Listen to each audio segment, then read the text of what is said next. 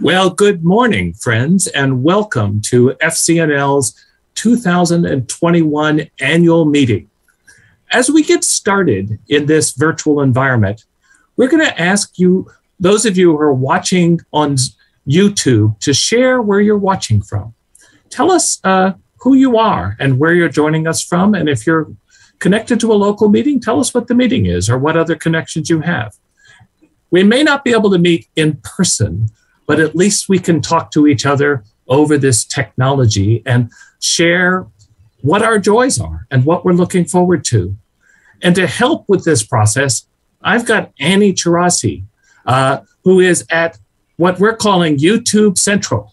I hope, Annie, that you can maybe tell us who's joined so far. Give us a sense of the community of people that are joining us from around the country. Yes, Jim, thank you so much. I am here live at YouTube headquarters, and I have to say, folks have already been introducing themselves in the chat. We have people from all across the country. Susan Penn says hello from Memphis. John Adler is in Spokane, Washington. Eden Grace in Southern Maine. Sarah Avery from Colorado. We've even got our own Wesley Pinkham in Tacoma, Washington, D.C. It's been really great to see all of these greetings come in, and we hope that you'll continue to really interact with us on the chat and build community there. All right. Well, thank you so much, Annie. And now we'll get into our main program. And I'm just super excited to be able to welcome and introduce Diane Randall, the General Secretary of the Friends Committee on National Legislation, who will be providing the opening remarks today for the first general session of our Quaker Public Policy Institute and annual meeting. Diane? Thanks, Jim. Happy to welcome all of you. Jim and I are both here at FCNL's main office that many of you have visited, right on Capitol Hill, across from the Hart Senate office building.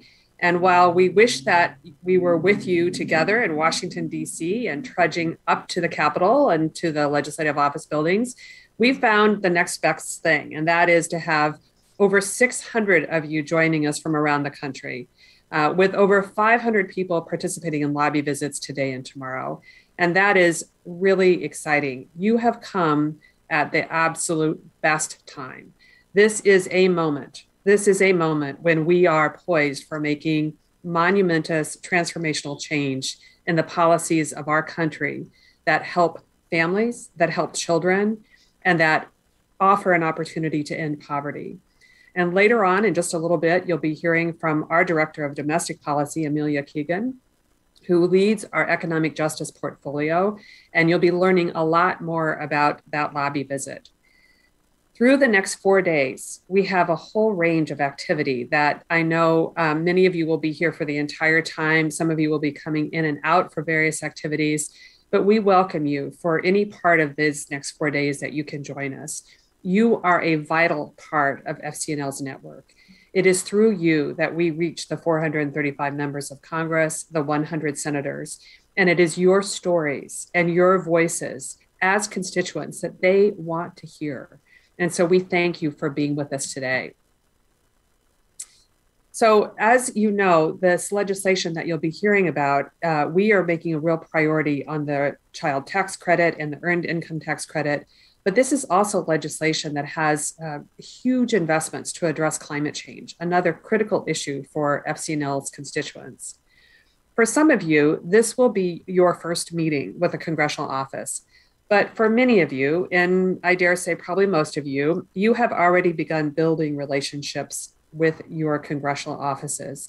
Whether you're a member of an advocacy team, whether you have been part of FCNL for decades and have gotten to know all the people who've represented your district, you've learned with FCNL about how to engage with members of Congress, whether they agree with you on the position that you're taking or whether they vehemently disagree. One of the truths that we have seen in our advocacy is that many members want to meet with FCNL constituents because we not only go in to tell them what we'd like to ask them to do, but we go in to listen. And this listening approach is incredibly important. And the capacity to both be persuasive and make an ask, but also to listen to another point of view is vital to how we do our lobbying. So as I said, when I started out, we have many things that are happening in the next 4 days. In addition to to lobby training, in addition to getting to join together with people from your own state and district and preparing for a lobby visit, I just want to remind you that it's not only what you take in, but it's also what you bring out. And you're going to hear this again and again over the next couple of days, is please tell us what happened in those lobby visits. It's really helpful to us as we continue our work on the Hill. And I want to say also that it's not only what happens during this time that we lobby together for Build Back Better legislation, but you're building relationships that are going to be important in the year to come and in the years to come. And so do listen carefully and do think about how you can build your relationship with your member of Congress or with the staff in that office. So before we go farther, Annie, who has been really the prime organizer for this meeting, has done a great job of collecting and encouraging advocates across the country, both our staff and in our network, to greet one another. And so we have some videos that we'd like to share with you now, if we can ask those to be teed up. Hello, I'm Amelia Moore, Associate General Secretary for Communications at FCNL.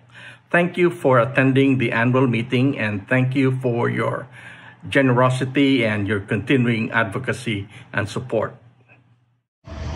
Greetings from Skippack, Pennsylvania. My name is Deb Hale, and I'm a member of Gwynedd Friends Meeting, part of Philadelphia Yearly Meeting. I'm here at Ott's Exotic Plants, where every year they plant this fabulous chrysanthemum mountain for our pleasure. Hi, this is Jim Kaysen, and I work with the Strategic Advocacy Group at FCNL. I am so excited that so many of you are coming to our lobby day and our annual meeting this year. I can't wait to see you. Hello, everybody. I'm Noelle Krugoff. I'm in Tacoma, Washington right now, and I attend Tacoma Friends Meeting. Hi, I'm Jose Santos-Was, the Director for Justice Reform at the Friends Committee on National Legislation, coming to you live from Charm City, USA, right near the beautiful Baltimore Harbor. Welcome. Hello, FCNL from Pembroke, New Hampshire.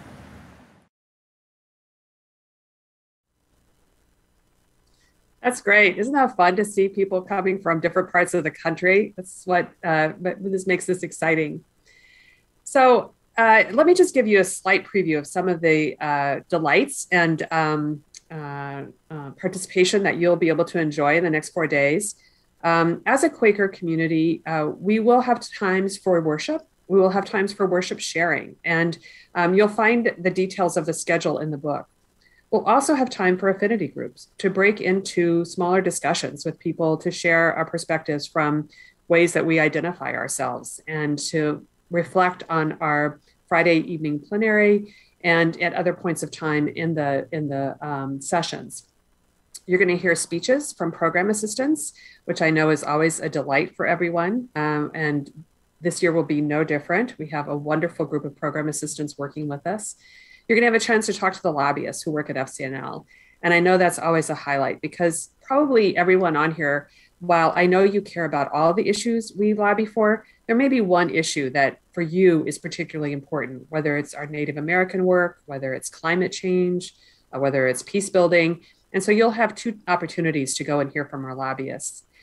I am really looking forward to hearing from Vanessa July on Friday night, and I hope all of you will be able to join us to hear Vanessa speak about her work in both the work based on her work at the Friends General Conference in addressing racism, and her work in considering how we as a society of friends and as a society address white supremacy and how we make changes within ourselves.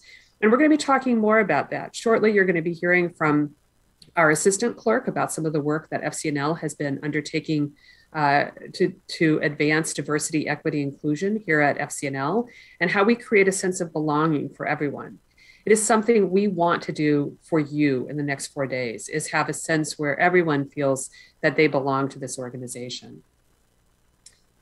As I said to you earlier, I am here in Washington, D.C., and this place is the ancestral land of the Nacotchtank tribe.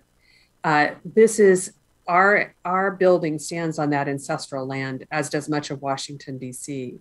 And the Nacotchtank are also known as Anacostans, indigenous people who lived on the banks of the Anacostia River, including several villages right here on what we now call Capitol Hill and Washington, D.C.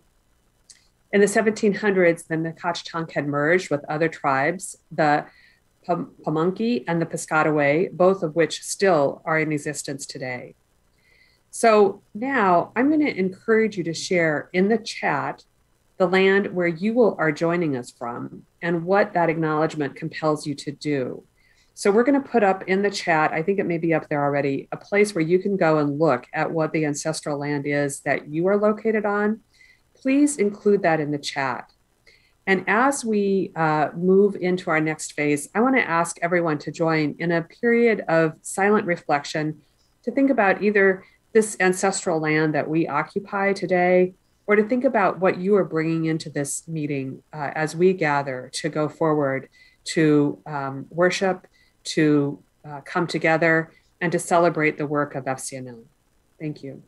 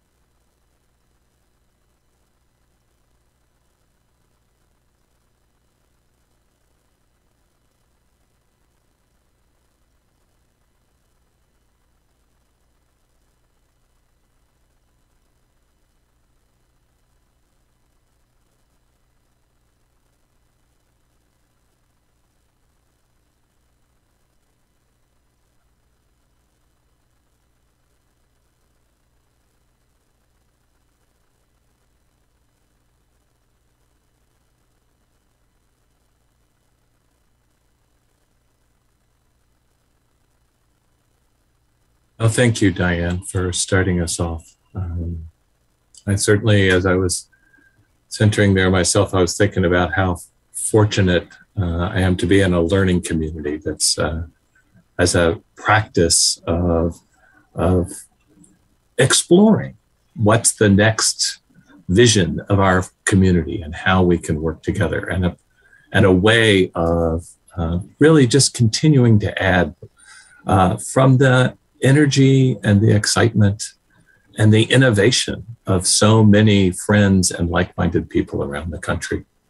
This, as Diane said, we've just had a tremendous turnout already for annual meeting from all over the country.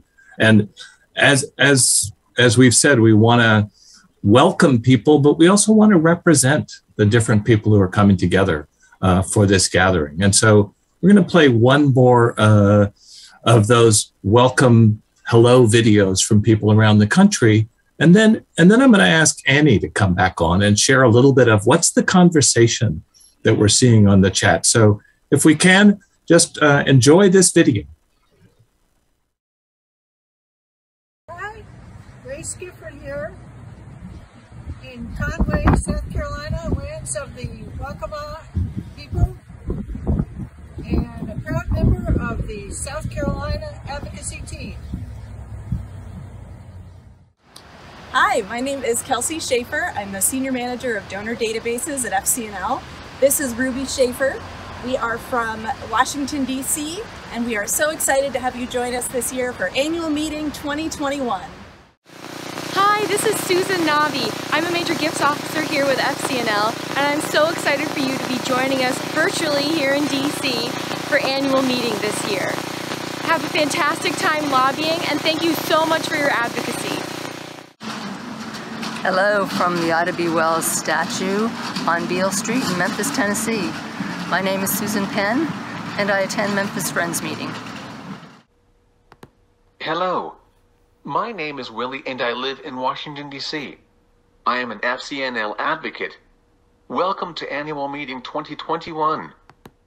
Hey, I'm Barb Grace Pedrati, the rep from Richmond Friends Meeting, standing here in Richmond in front of what used to be the Lee Monument, but he was removed several weeks ago, so I'm happy to be here.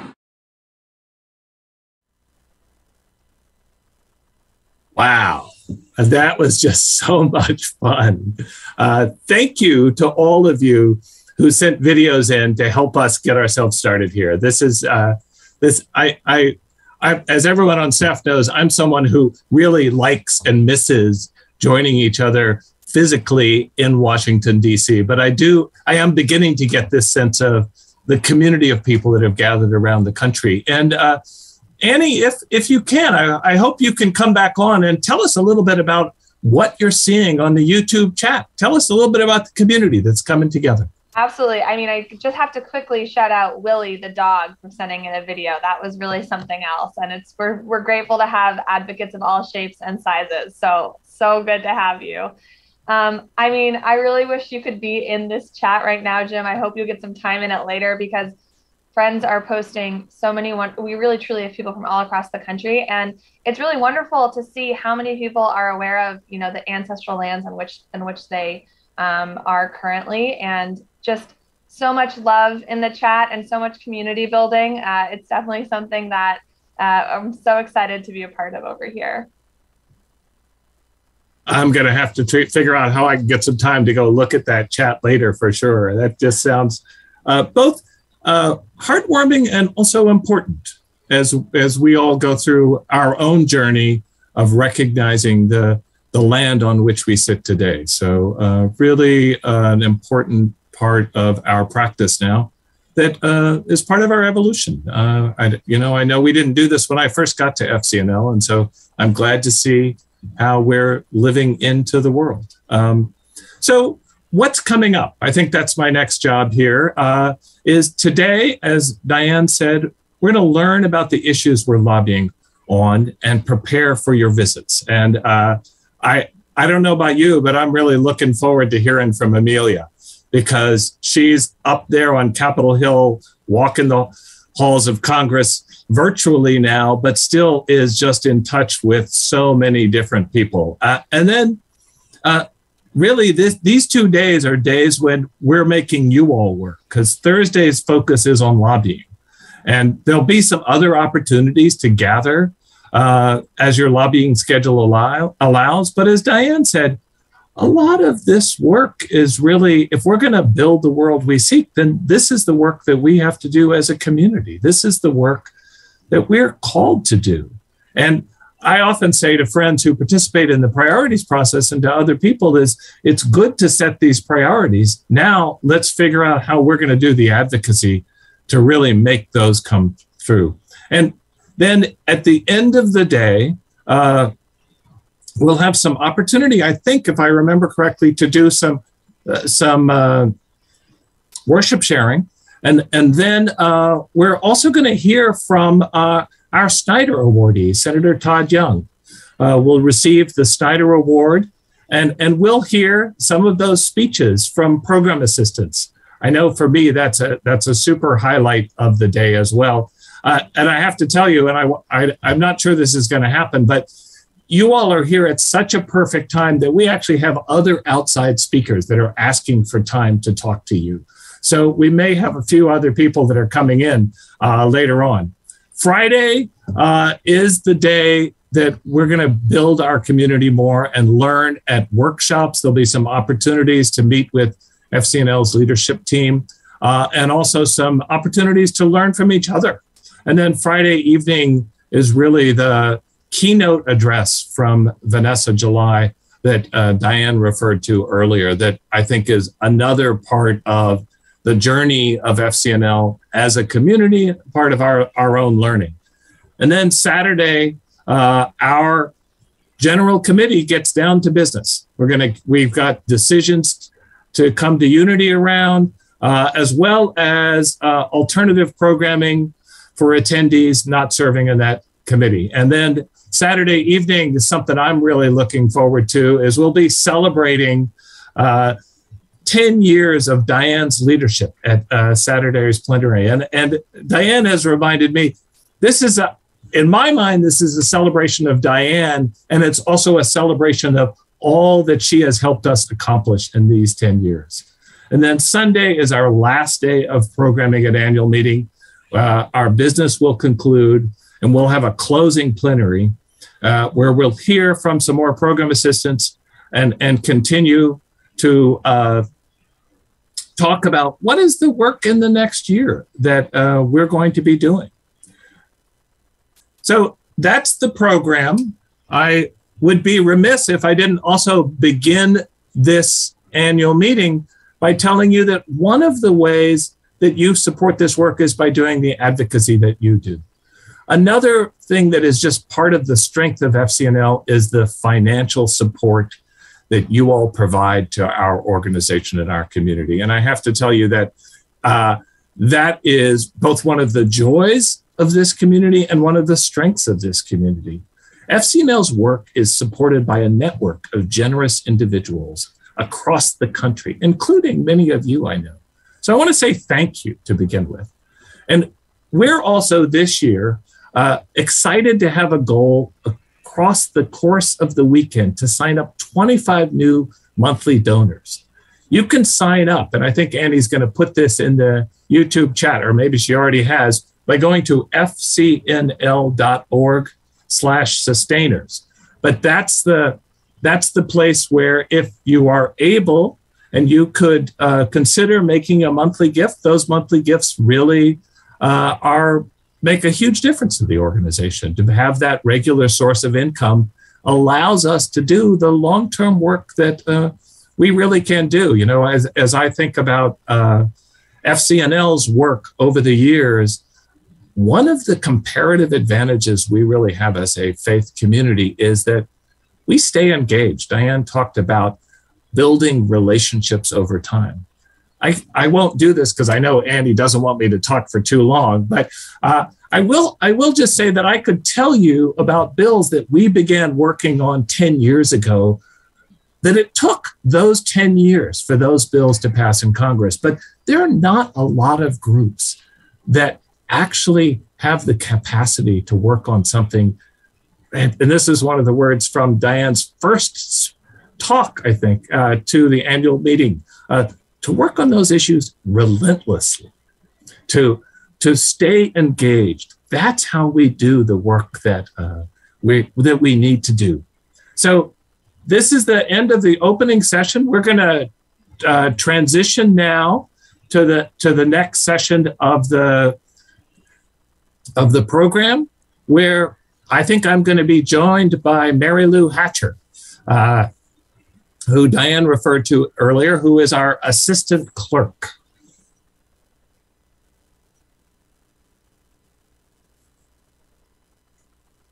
Okay, well, welcome back. And now, as I said, we're going to transition to our own work, seeking an equitable FCNL. And I'm just really pleased to introduce Mary Lou Hatcher, who is the assistant clerk of the General Committee and also the convener of the Diversity, Equity, and Inclusion Working Group of the General Committee. So Mary Lou, welcome. Thank you, Jim. And hello, friends from across the country, and welcome to our 2021 annual meeting, Choose Hope, Work for Justice. As we gather to do our work with both members of Congress and with each other, we want to begin this time with a reflection on our commitment to diversity, equity, and inclusion. So when we are in program together throughout this time, these next days on Zoom, I hope that you might pause from time to time and scan the virtual Zoom room, welcoming each other with your gaze, your open heart, and your keen mind. Because we won't be able to have a handshake, we won't be able to have a cup of coffee in the corner. That's not yet the purview of Zoom. But do take time to hold one another in light, in love, knowing that we share many things in common. And that we are all coming into this community from very different places. We do and we don't know each other. And it is in this welcoming of our differences and our DEI commitment to assist and strengthening our community that I want to speak to now. So we're going to begin with the sharing of our statement of DEI. And I hope that as I read some of these words out loud, that you might hear them as a commitment, but also as a prayer. At FCNL, we embrace having a multitude of voices and talents working together to strengthen our impact in the world. We aspire to weave the principles of diversity, equity, and inclusion into every aspect of our organization.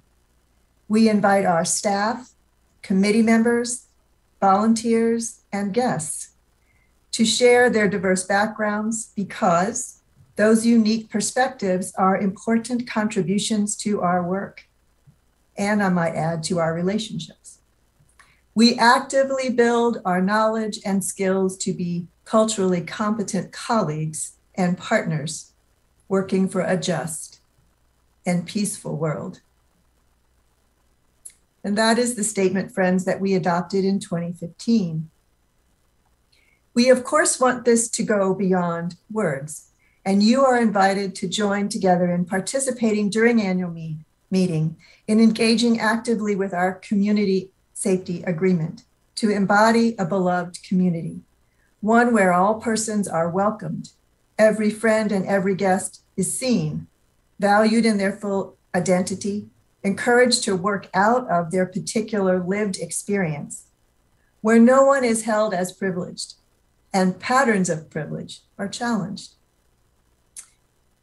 You can access the community safety agreement in many of the documents that you've received in the mail and also see online.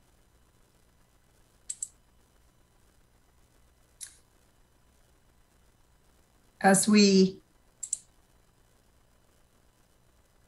share and just focus on that community agreement for a moment, want to highlight a few things, and you can read it in its full throughout the weekend, and I invite you to do so.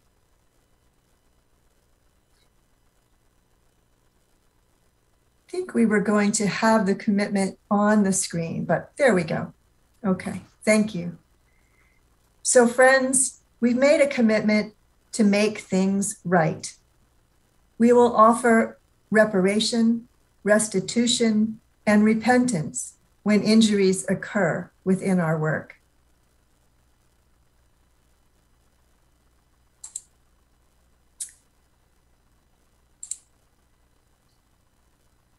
We bring to this work respect. We bring to the work honesty. We bring to the work non-judgment, exercising the discipline of deep listening, responding in a way that does not diminish the courage of ones that speak honestly. We'll exercise the discipline of listening with the intent to understand another before we respond with our own points of view. We come with the commitment to be supportive and also to be trustworthy. We will hold our process together close and deep. We will not hold past wrongs or injuries against each other, or spread stories about each other within our community. We will consider how brave space is sacred space, a sacred lockbox, where we protect our trust with one another. We make a commitment to patience. We make a commitment to agape. We value and affirm each other because of the presence of God in one another, not because of the performance, failures, or successes that we exhibit. We come together to share unshockable persistence, recognizing that we have seen a lot and there is still more to be seen. We will engage each other in a way that does not shame, but which exercises persistence. As a way of honoring the humanity in each of us, we commit to not abandoning the process or each other, but our persistence will lead us to say, we're not going away. Please say more. We want to move beyond Quaker nice. We want to exercise self-awareness and empathy and curiosity and knowing and caring and a commitment to be brave.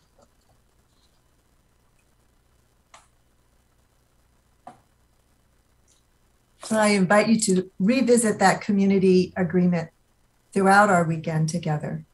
It was adopted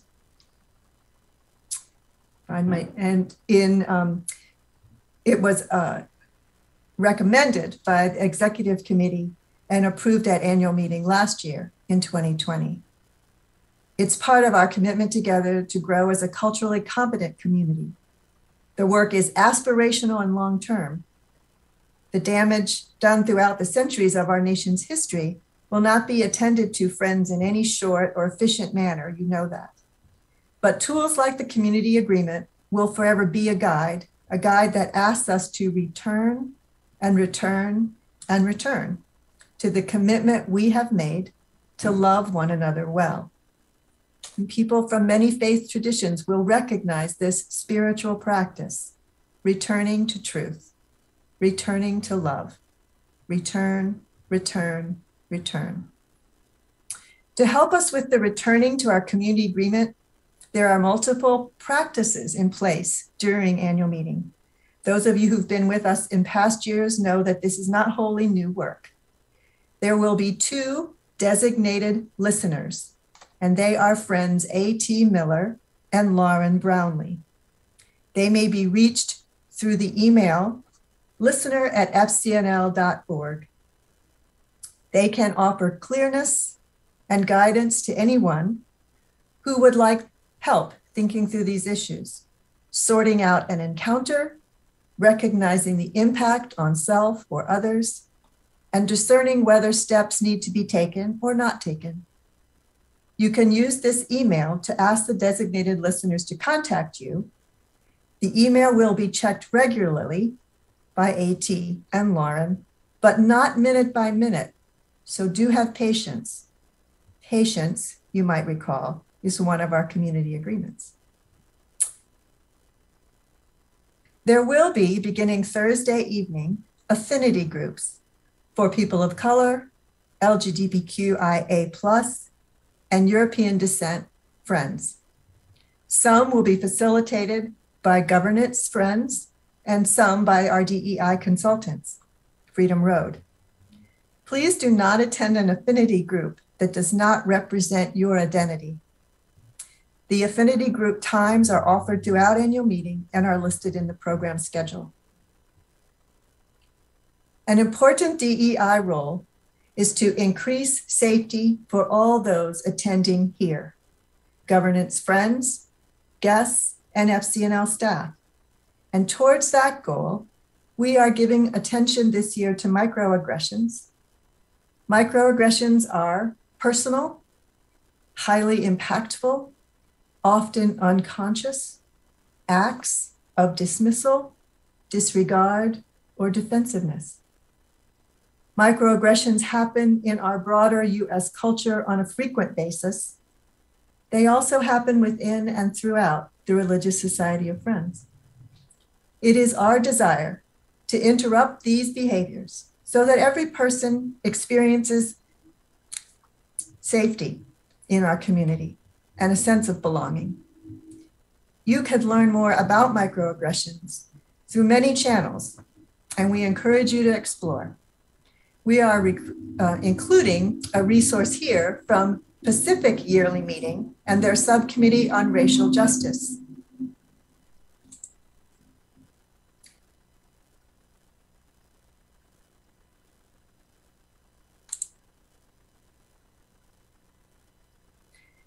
You might find that some of the visuals on microaggressions in that document are particularly helpful.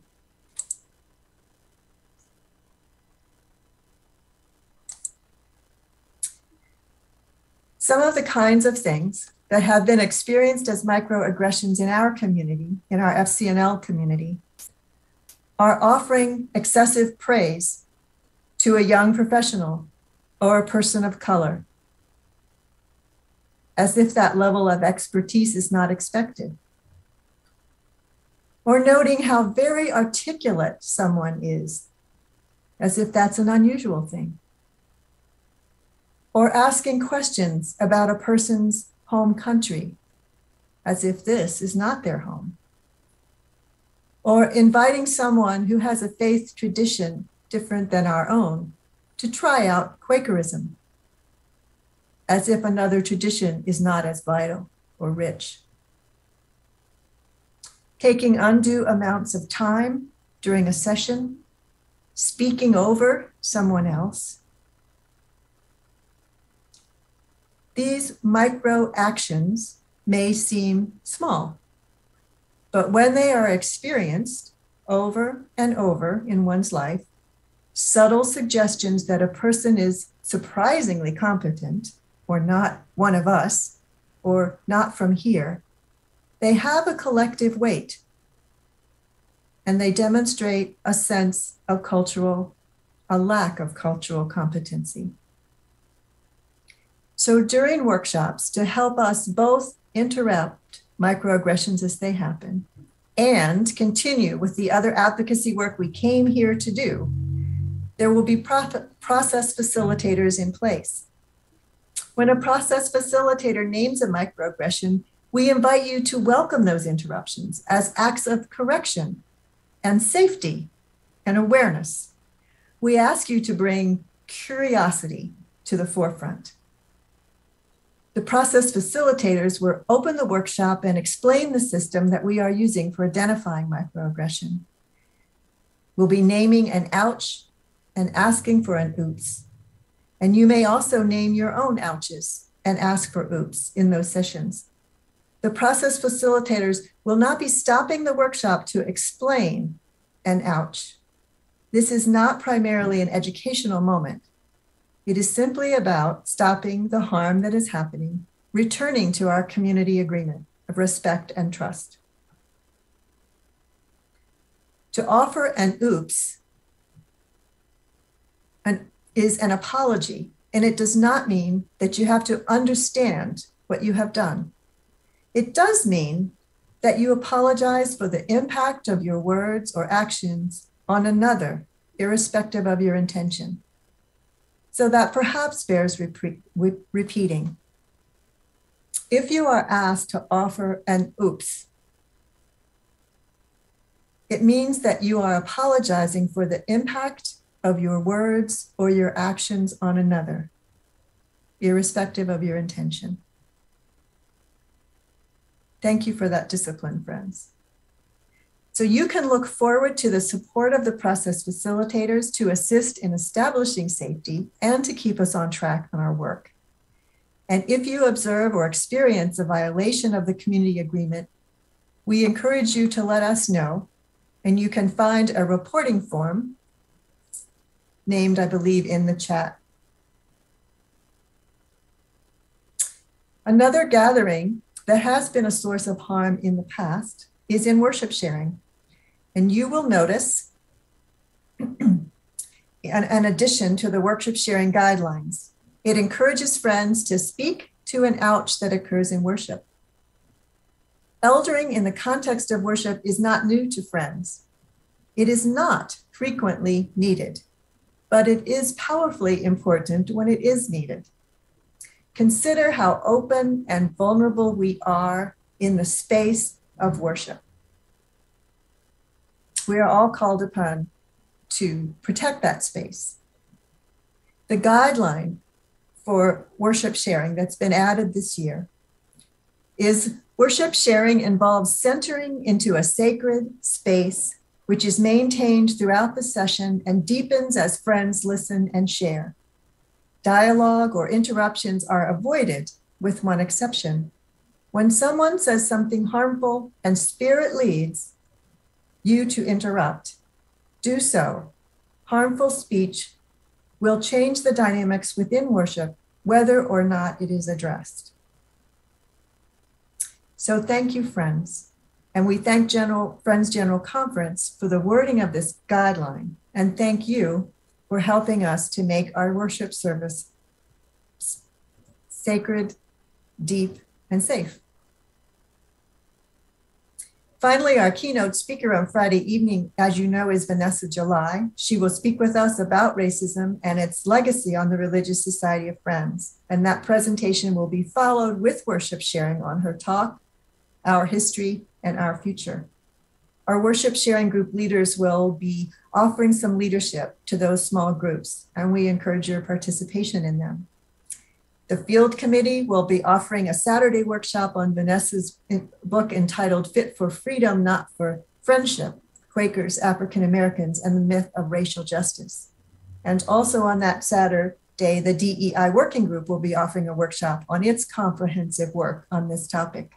And good luck choosing among all those workshops.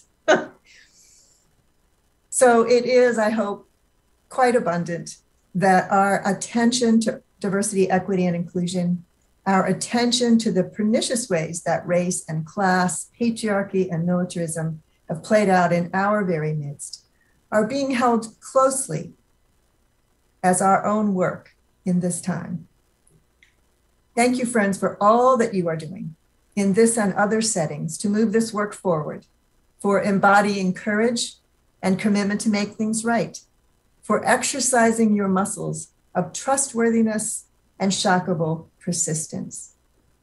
I will end with these words from our community safety agreement. As Quakers, we are committed to our own transformation through God's refining fire as the necessary process in which to create the world we want to create, the world we seek. Thank you, friends.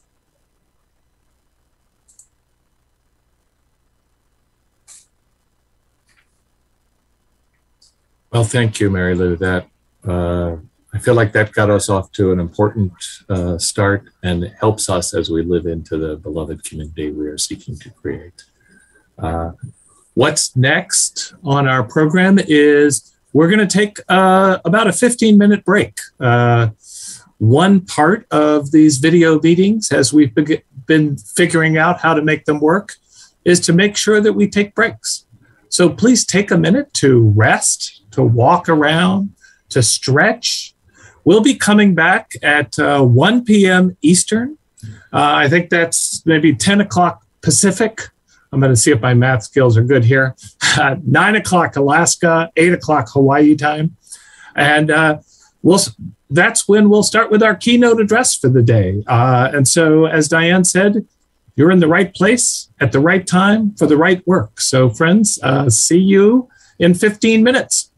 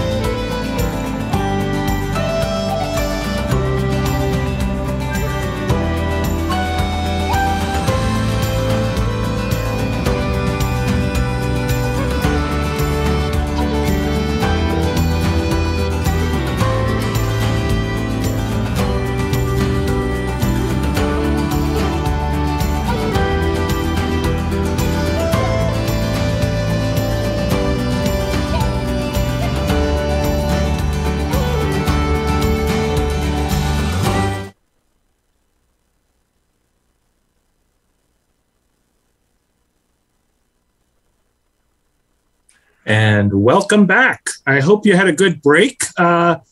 This is when we really get down to doing the work that you all will have to do for the day. So time to get out your pencils and your pieces of paper and take notes. Or if you've got that Quaker Public Policy Institute briefing book like I have here, you can actually take notes there. I think Annie put some extra sheets of paper in there. Just again, a brief overview for those of you who are just joining us now. Diane's going to introduce Amelia. Amelia will brief us on the lobbying ask. Then Diane and Amelia will talk about some of the important questions that they think you may confront as you go into these lobby visits. If you have questions, I really encourage you to post them in the YouTube chat. We've got Annie standing by at YouTube Central, and she's going to be monitoring that chat. And then after this session, we'll have an opportunity to talk about the Justice Award that we're giving to a member of Congress this year who's right in the middle of these discussions. And then it's on to planning for your own lobby visits. First, we're going to review the materials, and then you're going to go into specific Zoom rooms by state to actually plan the back and forth of your own lobby visits, the most important work you can do today. But I'm not going to say more about that because Amelia is really the person who's every day on the Hill, and she can tell you why it's so important that you're here today. So I'm going to ask Diane Randall to come back on and introduce Amelia for us. Thanks, Jim. I'm delighted to be able to introduce Amelia Kegan, the director of FCNL's domestic policy team. Let me say a little bit about Amelia. Those of you who've been to previous annual meetings have heard Amelia speak before. She is a powerful spokesperson for many economic justice issues that affect people who are poor and people who are struggling. And the Build Back Better bill has many provisions that are going to address the needs of people who are very low income, and particularly the needs of children. And the thing that I keep thinking about this bill, and we're going to get into this after you hear Amelia talk, because we'll have a back and forth, but it just strikes me that investing in children is one of the best investments that we can make in this country. And so Amelia is going to talk to you a little bit about the breadth of the investments for people, families with children that this bill provides, that you will be talking about when you go on the Hill. Well, let me say just a couple words about Amelia. In addition to overseeing the team of lobbyists who work on domestic policy, and that includes our climate change portfolio, criminal justice reform, our Native American program, Amelia also carries a portfolio herself, which is economic justice. And she does a great deal of work, as Jim referred to, in doing direct lobby visits on the Hill, as well as in coalitions, particularly faith-based coalitions. And this has been a powerful way that FCNL has been able to extend our work by working collegially with interfaith groups, as well as with the Circle of Protection. And we're going to come back and talk to you a little bit more about how these coalition partners really share a similar agenda and how our voices are getting heard on the Hill. But we also want to make sure that you're equipped so that your voices will get heard as you go into the congressional offices, because it is hearing what constituents need, what constituents see on the ground that can be very, very powerful for members of Congress. So Amelia has been with FCNL for, about 5 years now. She's does a terrific job providing leadership, not just to the domestic policy team, but to our Hill strategy and working with constituents around the country. She also is our staff liaison to FCNL's standing committee of the policy committee. Right before we started, you saw a reference to the fact that we're going to be doing priority setting. So she'll be working with the policy committee as they get ready to look at the legislative priorities next year. But today, let's get back to the Build Back Better bill and what we can learn from Amelia Kegan as she speaks to us for a few minutes, and then later on, I'll come back and we'll do some questions and answers. Welcome, Amelia. Great, thank you, Diane. And I just want to start off by saying what a joy it is to be with you all, and how grateful I am for all you've done for FCNL and this work. Some of you for decades. You know, annual meeting carries special meaning for me. The last time we gathered in person pre-COVID in 2019, I looked very different because by the end of the annual meeting, I was about a week past my due date. So this gathering for me is also a celebration of the birth of my daughter. And I think about how naive I was. There's so much no one tells you as an expecting parent. After giving birth, you're told 6 weeks and you're back to normal. And at 6 weeks, my doctor said, you're good to resume your pre-pregnancy activities. And I had this idea that I would somehow continue my pre-pregnancy life just with a baby alongside for the ride. Obviously, that is not how it works. A baby fundamentally alters life's road. And physically, honestly, it took a full year before I felt like my body was mine again. But I am also a different person in some ways. My identity, my physical and emotional self, my life has been altered. And yet, having a child is the most miraculous blessing. No music, no song, nothing can compete with the sound of your own child's laughter. Holding her little hand in the park as she stares wide-eyed at the carousel, there is no greater joy. While not childbirth, living through COVID these past 20 months has been painful. And with the availability of vaccines, so many of us have been longing to get our pre-pandemic lives back, hugging grandkids, gathering around dinner tables, going to movies, returning to work. Yet our world is forever changed. The pandemic and economic fallout shone a bright light on so many of the structural injustices and inequities in our society. Our country is at a crossroads. Before us lies an opportunity to birth a new kind of society. And the Build Back Better Act puts us on that path. It's not everything, but it could markedly transform the way we as a country support our children, families, and future. Universal pre-K and monumental investments in childcare. Real steps to address the affordable housing crisis and promote housing stability. Over $500 billion towards clean energy and addressing the climate crisis, the largest financial commitment this country has ever made. Protections for immigrants, particularly young dreamers. And what we will speak to our members of Congress about, historic expansions to the Earned Income Tax Credit and Child Tax Credit, which could cut America's child poverty rate nearly in half. What Social Security did to cut poverty among seniors, this will do to cut poverty among kids. So what are these credits? The Child Tax Credit and the Earned Income Tax Credit are refundable tax credits. That means that people who don't earn enough money to owe taxes can still benefit. The credits come in the form of a check from the government. And these credits have a long history of bipartisan support. Paul Ryan proposed an Earned Income Tax Credit expansion, nearly exactly what we're advocating for. Senator Romney's Child Tax Credit proposal mirrors the expansion we're trying to extend. He just pays for it differently. So back in March, Congress passed the American Rescue Plan, which made really important expansions to the Child Tax Credit and the Earned Income Tax Credit. But they are only for 1 year. So unless Congress acts, they'll expire next month. The Build Back Better Act extends all these expansions. So what are those expansions?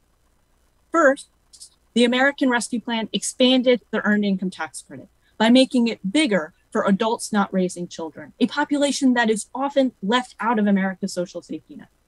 The Build Back Better Act extends this for 1 year.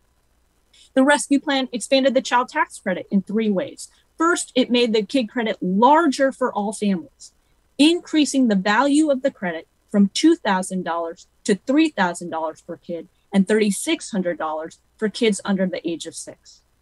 The Build Back Better Act extends the larger credit amount for 1 year.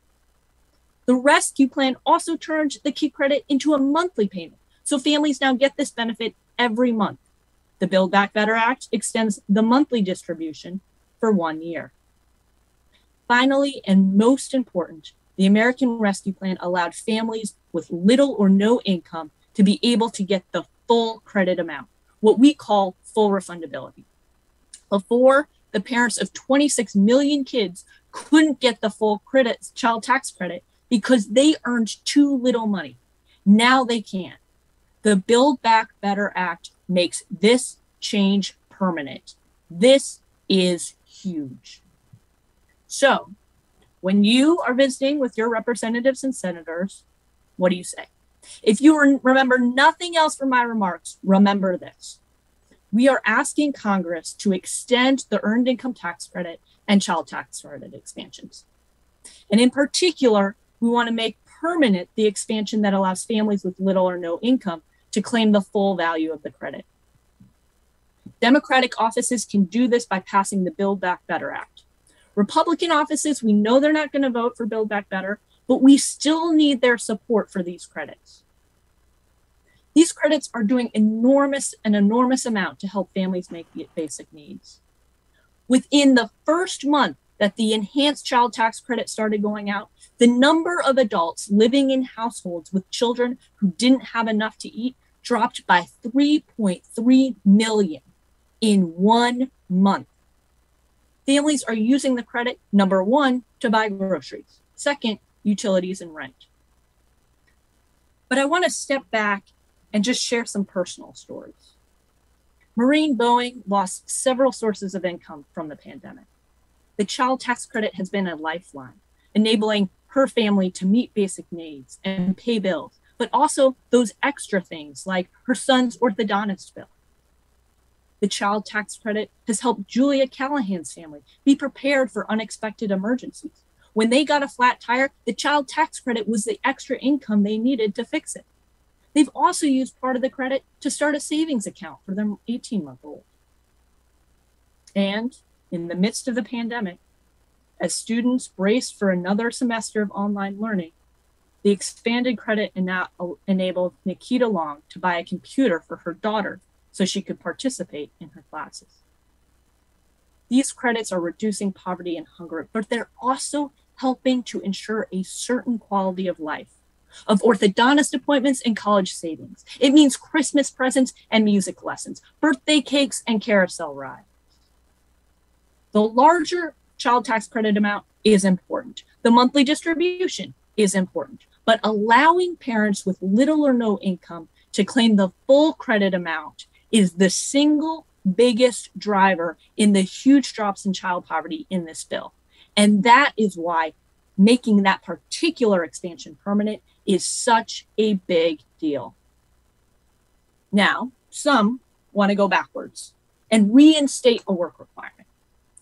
But shocker, when you impose work requirements in a society that already discriminates against people of color in employment and educational opportunities, you're going to exacerbate racial disparities.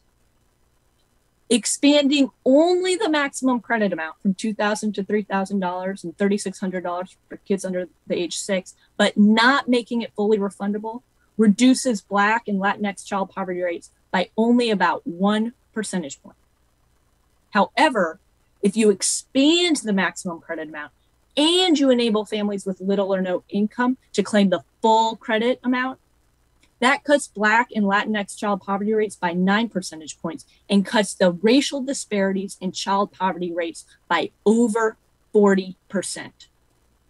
Advancing racial justice does not only come in the form of police reform and criminal justice reform and immigration reform. It's also about reversing the policies that prevented people of color from purchasing homes, getting loans, starting businesses, qualifying for Social Security, benefiting from tax breaks, and accumulating wealth. And let's be real about where some of these calls for work requirements come from. Too much of it comes from racist stereotypes about welfare queens and poor people who look a certain way being lazy. We have got to push back. The Build Back Better Act includes these earned income tax credit and child tax credit expansions. And the House is voting this week. And then in December, the Senate will vote. This is not a done deal. And the longer this drags out, the greater the danger that our priorities get cut or compromised. The House has got to pass this bill this week. And then between House passage and when the Build Back Better Act goes to the Senate, there's going to be some changes. Changes to fit the procedural requirements, but also Leader Schumer needs 50 votes. And as of now, he does not have that confirmed. I believe he'll get there, but the question is how long will it take and what will be negotiated away? And then, even once he gets those 50 votes, we are expecting hundreds of bad amendments in the Senate.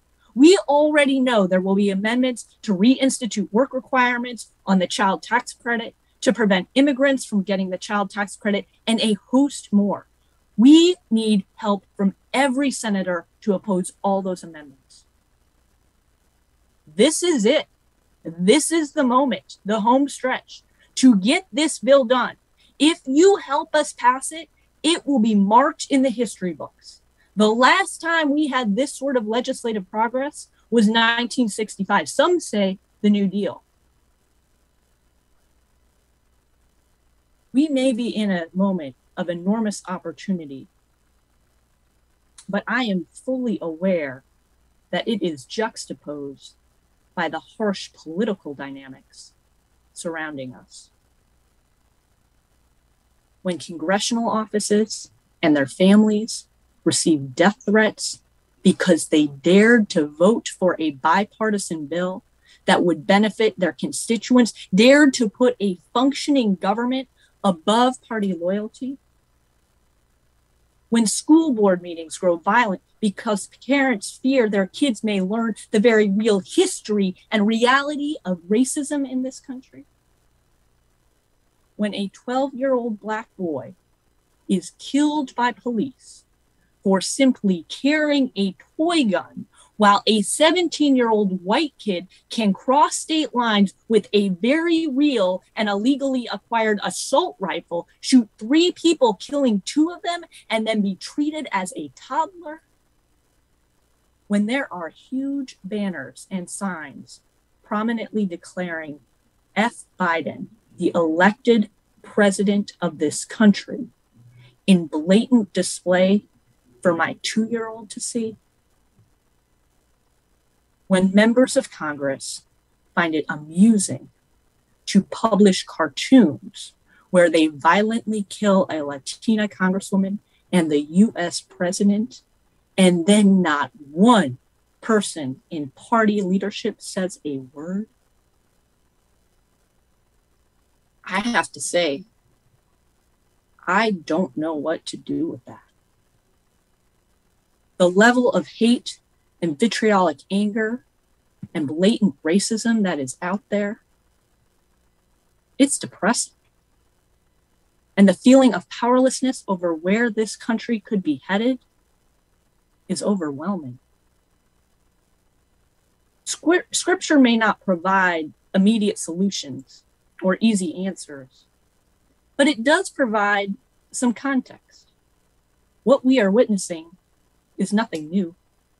The Apostle Paul's life demonstrates this perfectly.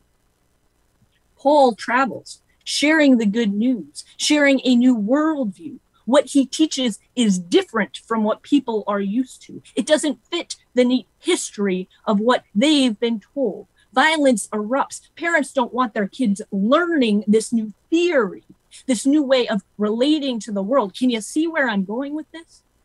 Paul's preaching in Ephesus actually causes a riot because it is impacting the pocketbooks of the business elites. You see, Paul tells the people not to put their faith in material objects. And now those who have profited handsomely from selling those material objects are angry because their bottom lines are affected.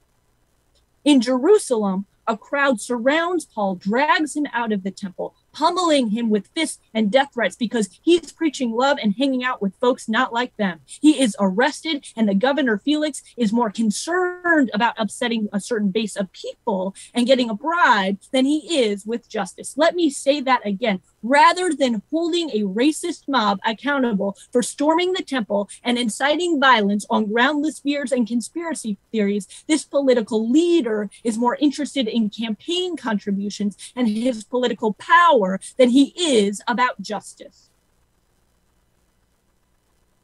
How did Paul get through it all? While Paul started his life dependent on himself, he ended his life dependent on something bigger. Paul had faith in the Almighty. Rather than trying to control the world, Paul focused on his place within it. He found his calling, driven to be God's hands and feet. And he just kept going. Persistent in his work, undaunted, undeterred, Paul didn't turn away. Although a Roman citizen, he didn't hide in his privilege. He didn't decide to just focus on his nephew's swim meets or numb it out by binge watching Succession. And he didn't throw that anger and vitriol right back. He didn't respond with violence or turn around with his own F. Demetrius banners. Paul models a way forward. And when I think of that way, I think of FCNL. Like Paul, we are steadfast in our values, refusing to turn away from the mess of the world without being succumbed by it. Knowing that we are not in control of the world, but focusing on that which we can control to bring about the beloved community. The beloved community, which enables human flourishing for all, from parents struggling to pay for a child's braces to the ones chanting, "Let's go, Brandon." We will go forward, boldly pursuing that vision of the world we seek, and we will just keep going. My daughter loves that carousel at the park. We often talk about a revolution, but you know what the definition of a revolution is? You go around and you end up in the same spot. That is the technical definition of one revolution. But at that park, there's also a kids' train. And my daughter loves that train even more than the carousel. The train always moves forward. Build Back Better is no carousel. We are propelling ourselves forward ever nearer to the world we seek. Because when we come together as a community, when we light up the halls of Congress and the phone lines of Russell and Dirksen and Hart and Rayburn and Cannon and Longworth, and when we speak truth with love as relentless advocates, we light up the way before us to birth a new normal where all toddlers have birthday pies and carousel rides, a new normal where pre-kindergarten is universal, a new normal where parents no longer pay more on childcare than they do on rent, a new normal where the U.S. finally joins the ranks of other countries to offer paid family and medical leave, a new normal where we're doing more to reduce carbon emissions than we are increasing COVID hospital admissions, a new normal where all politicians put more passion into voting rights than they do a teenager's guns rights, a new normal where masking and scientifically based health precautions are just as popular as Ted Lasso, a new normal where rather than debating the withdrawal of Afghanistan, we're not invading countries in the first place. A new normal where there is abundance and flourishing for all God's children. We are on this path together. It doesn't matter where you are on the way. You are here today. You are needed today. In this moment of America's history, you have a role to play because we are in a moment right now, being called right now as part of a larger story to loose the reins of injustice. A way has opened. An opportunity lies before us. As Isaiah reads, I am about to do a new thing. Now it springs forth. I will make a way in the wilderness and rivers in the desert. We are ready for some ways in the wilderness and rivers in the desert to help transform this nation and create something new, something more beautiful than what was there before. Let us pull up the dawn of a new era, guided forward by God's blazing love and grace to birth a new kind of society, a new kind of community, a new kind of future for our world. Thank you for being here. Thank you for your work. Now let's go out and lobby and get Build Back Better signed into law.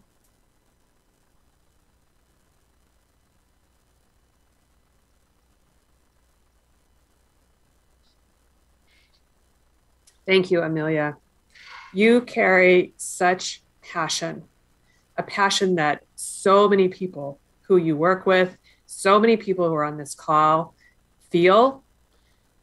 Maybe we aren't all quite as eloquent as you are in throwing that out and laying it down, but wow, thank you for that. Thank you for the reminder of what we're doing here. We're not simply asking legislators to pass a bill. We are asking them for justice. We are asking for equity. And that's a big deal. And this is a moment. This is a moment of opportunity that I haven't seen in my decade of time at FCNL. And as you said, some people may not have seen since the 1960s in terms of change. So I want to get into a little bit of description about some of the politics and more about the policy of what's going on right now, help people think about what kind of pushback they may get in congressional offices, or what kind of stories even they may want to make sure that they tell. So let me start by saying this bill has had different names, right? The White House and President Biden, who has proposed the bill, call it the Build Back Better, but it's also known as the Reconciliation Bill. And some people can come up with different names. So give us a little bit of the policy politics framework as we go in, how we're talking about it. And what you mentioned that we may see a vote in the House. Love to have you just tell us, lay out a little bit of the timeline, because it's certainly been up and down, back and forth, and all around. And so just go ahead and talk about that for a little bit, and then I'm going to come in and ask some more specifics about what's in the bill. Sure. So yeah, it has got, there have been many, as you said, names about how this bill has been termed. It was the reconciliation bill before it had an official title, because that was the budget process that they were using to pass it. So it would avoid a filibuster in the Senate. But now it's got a title. It's the Build Back Better Act. And so that's sort of what we are now calling it. And that's what most folks on the Hill are calling it as well. And as for the timeline, so yes, we have been, if you talk to congressional offices, we have been on the cusp of passing this thing for a while, but now we really are down to the wire here. So the bill is about to going before the House. We expect to vote potentially Friday. We'll see. It might be Saturday, but the House is going to vote on this. Then it goes, as I said, to the Senate, where we expect some changes, and there are going to be some real big questions about what changes do they make to make sure that they get primarily to line up all 50 votes. And then after that, it'll go through this crazy amendment process that I mentioned, where we're expecting a lot of bad amendments, and then it'll go back to the House again. They need to get this done really before the end of the year, partly because the child tax credit and earned income tax credit, like those expansions end at the end of the year. The last child tax credit check goes out December 15th. So we need to make sure that by January 15th, families are still getting that check. Okay. All right. There's so many things I want to ask. And we also are getting questions in the YouTube chat. So at the end of this hour, we're going to turn back to Annie and have her give us some of those questions. But let's go to that issue. Let's go to the child tax credit and talk a little bit more. So the American Rescue Plan raised the amount of money that families get. It also extended it to more families. And I think where this got my attention is I was talking to someone in my family, extended family in the Midwest, who I didn't necessarily think that they would qualify for the child tax credit. And they talked about the fact that, yeah, they were going to start getting this child tax credit, deposited in their bank account, and what a difference it would make, So you spoke about some of those differences for some families, but I think anyone who either themselves has had to make choices about what they spend their monthly income on, or have seen that in their extended family, where there's a choice about whether you can pay for your child to have particular kinds of music lessons or play in the soccer team, or even whether you can buy certain food at the grocery store because of the end of the month, or whether you have to make a choice about paying for your light bill or paying for your internet bill. I mean, we really are talking about that for some families. That's the choices that are being made. And it is about quality of life, but it's also about basic education and access to food and services. So the thing that I think is also elegant about the child tax credit is the way it's administered, right? That there is already a system set up through a federal government so that this just kind of shows up. It's almost like a guaranteed monthly income.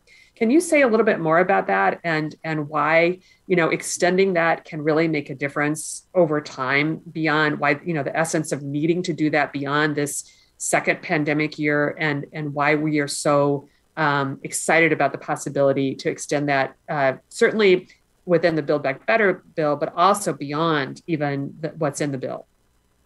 Yeah, great question, Diane. So yeah, what we actually have with the child tax credit expansions, we now have a child allowance in this country, much like a number of other countries. And it is sort of a form of universal basic income that goes to nearly all parents.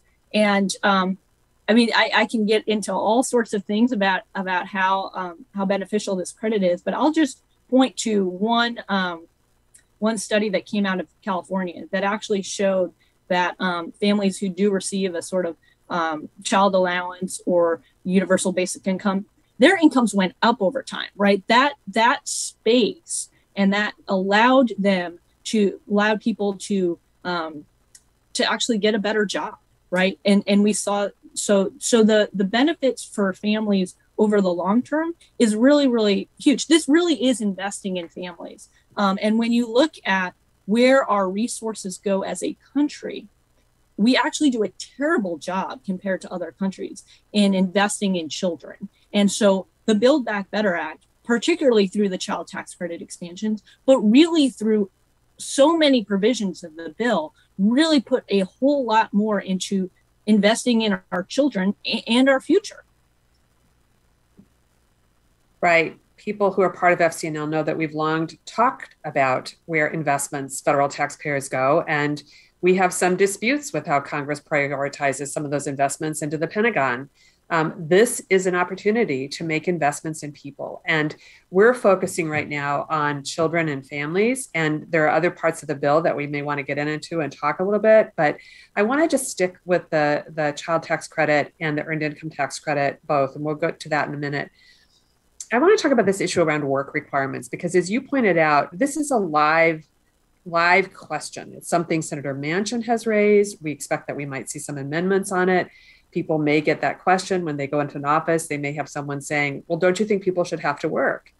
And, my guess is a lot of us love work and we think work is good. And we do think it's a good thing for people to work. But is this an anti-work bill? Is it going to discourage work? So say a little bit more about that, and why is it okay for government to support families who may not be fully employed? I think that's a legitimate issue. Let's talk about it. Yeah, no, that's a great question, Diane, and something certainly we have heard a lot about.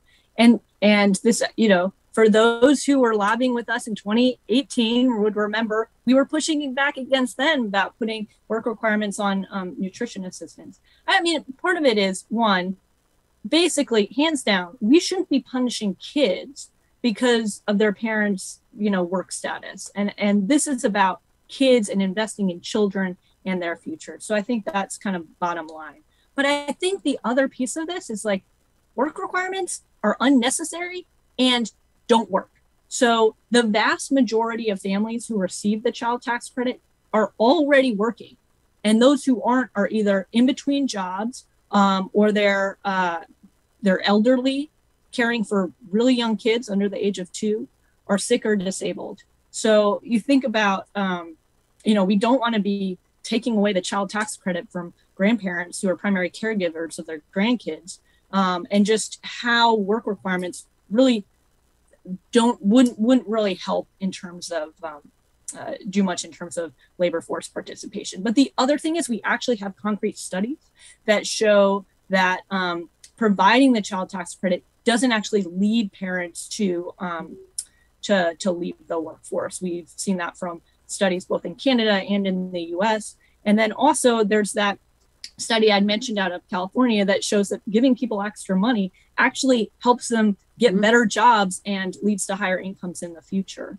The other thing is, I stressed in my remarks how allowing families with little or no income to claim the full value of the credit, that is the single biggest driver in the huge drops of child poverty from this bill. That cutting child poverty by nearly 50%, like that is because we don't have work requirements on the child tax credit.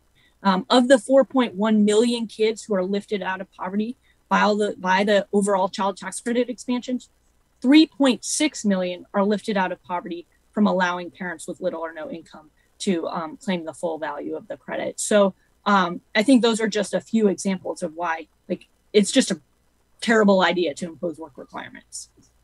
You know, one of the things that we've been thinking about is just when did this decline, start that in our country where we stopped investing in families, and that's I was reading a op-ed, some of the people may have seen that, about like during the Reagan era, about how we began making cuts to a lot of safety net programs that have had a dramatic impact on households and families. And I also remember reading about, we talked about the 60s when we began investing in the elderly in our country and creating programs that supported people who are retiring, who are elderly. I mean, the fact is that if we invest in people, they flourish. And so that's kind of a bottom line that we need to think about. I want to thank you for sharing this story and reminding me. I remember 2 years ago when you did look different, and remember like watching you take long walks. You were waiting for delivery. But when we were talking about this session for annual meeting, one of the things I shared with you is that when my children were young, I remember thinking about the fact that we weren't in poverty. We had sufficient funds to pay for the sort of extras. I mean, we were in a wealthy family, but we were strictly middle class. But they went to school with children who were poor. And I could see the challenge of having, even we don't want to see any children poor, but it doesn't benefit our children to be with children who are poor either. I mean, there is a benefit for everyone when we invest in children. It is certainly for those households, but it is for society at large. And that not just the economic opportunities for the whole families, but the educational and economic futures of those children make a difference now if we invest when they're born and when they are growing up. So talk a little bit more about some of the other features, even though we're going to focus on the child tax credit. Can you just name a couple of the other things you mentioned?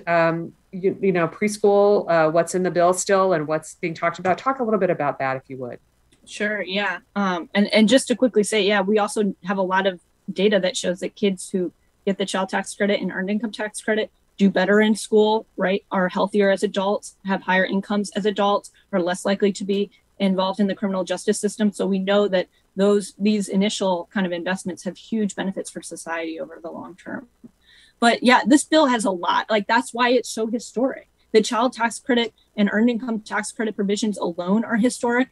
But, we've been talking with some congressional offices where it's like, if you were to take everything in this bill and each of those provisions was a single bill, we'd be going bonanzas over the just number of legislative victories we've been having. So there is a lot. Like, the childcare provisions are just huge and go alongside with the universal pre-K pieces in there. I mean, you think about just how incredibly unaffordable childcare is for so many families, and how incredibly important that is for parents to be able to work and have like a sense of, to know that your kid is okay while you're working is also incredibly important. So those pieces, there's also, people may have read about, there was dispute, but in the House version right now, there is still the paid family and medical leave provisions in there. It's 4 weeks, which has gotten trimmed down, but it is still in there. Also hugely important. And of course, like, enormous investments in climate change, as well as the immigration provisions that provide really important protections for many undocumented individuals. So it's just, you can just go down the list. There again, this bill, if it passes, will truly be transformational. So I'm going to invite you to talk a little bit more about some of those provisions, because I do know that there are people who care a lot about the other elements that are in the bill around immigration and around climate change. But I also want to just name one other thing. When you compared the cost of childcare, which again, if anyone has children or grandchildren, you know that people are paying a lot, right? The other thing people pay a lot for in this country is housing. And there are some pretty amazing provisions and investments in affordable housing in this bill as well that have the opportunity to address homelessness, as well as to prevent people from falling into homelessness or falling behind on rent. So I just wanted to, if you want to mention anything more, please do. But I wanted to lift that up as really an important investment in this as well. But let's talk about climate change a little bit, because clearly this has been an important platform for this administration to address climate change. The initial recommendation in the bill got taken out, but there still is a lot of investment in there that would go a long way to support renewable energy and to address climate change. So can you talk just a little bit about that as well, Amelia? Yeah, I mean, you pretty much said it. Hundreds of billions of dollars to really promote clean energy is just to really help us getting in that direction. That is huge. I mean, of course, we were incredibly disappointed when the Clean Electricity Performance Payment Program was taken out. We wanted to see that in. We want to see a price on carbon included. And so this is one of those areas where, this is what we do as faithful advocates, right?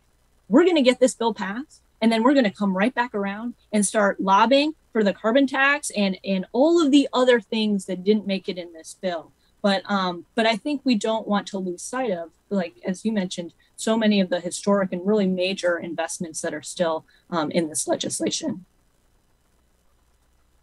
So before we get to questions, let's talk a little bit about the provisions that address immigration. That has been another area of policy work that has been a real frustration in Congress, honestly. And I don't want to put it all linked to just the Build Back Better bill, because there's a much greater array of legislation that we're tracking, that Anika, who's our lobbyist in this area, is paying attention to. But there's specifically some hopes that there would be some ability to move forward in some elements of addressing issues of immigration. So can you say a little bit about that? Because people probably have read a little bit about the parliamentarians' decision, what can be in, what can be out. So just give us a little background on that, if you could. Yeah. So I will stress too, again, if you want to know more of any of these things, the Lunch with the Lobbyist sessions are a great way to kind of really get into the nitty gritty of all the details, both with Clarence and with Anika. So on the immigration provisions, couldn't get, because they're moving this bill through a specific process that allows them to avoid the filibuster in the Senate, there are a lot of procedural requirements, and a lot is up to the parliamentarian. And so a clear pathway to citizenship for Dreamers, for TPS recipients, farm workers, and other essential workers was essentially, the parliamentarian said that did not pass the requirements. So they're moving forward with they've worked out few different strategies right now. They're looking at really protections for many of these communities, and that would allow for work authorization, protections from deportation for like a 5-year period that then could get renewed for another 5-year period. So that's kind of what they're looking at. I think there's a lot up in the air on that provision, both on the parliamentarian. We don't know if this is how the parliamentarian will rule on that provision yet, but then also to get the votes to be able to pass the bill with those provisions included as well. Okay, I'm going to play a difficult member of Congress or congressional office for just a minute and ask you to answer a question, because we have some answers. Even we anticipate these because you've heard some of them when you've been in offices. So here it is. So this Build Back Better bill, it was a $3 trillion bill, and we've been able to whittle it down. So it's not that big, but it's still way too big. Why do we have to make that kind of, how can we even afford to spend that kind of money? That this is not the time to be spending that money. It's just way too big. Yeah. So a few things on that.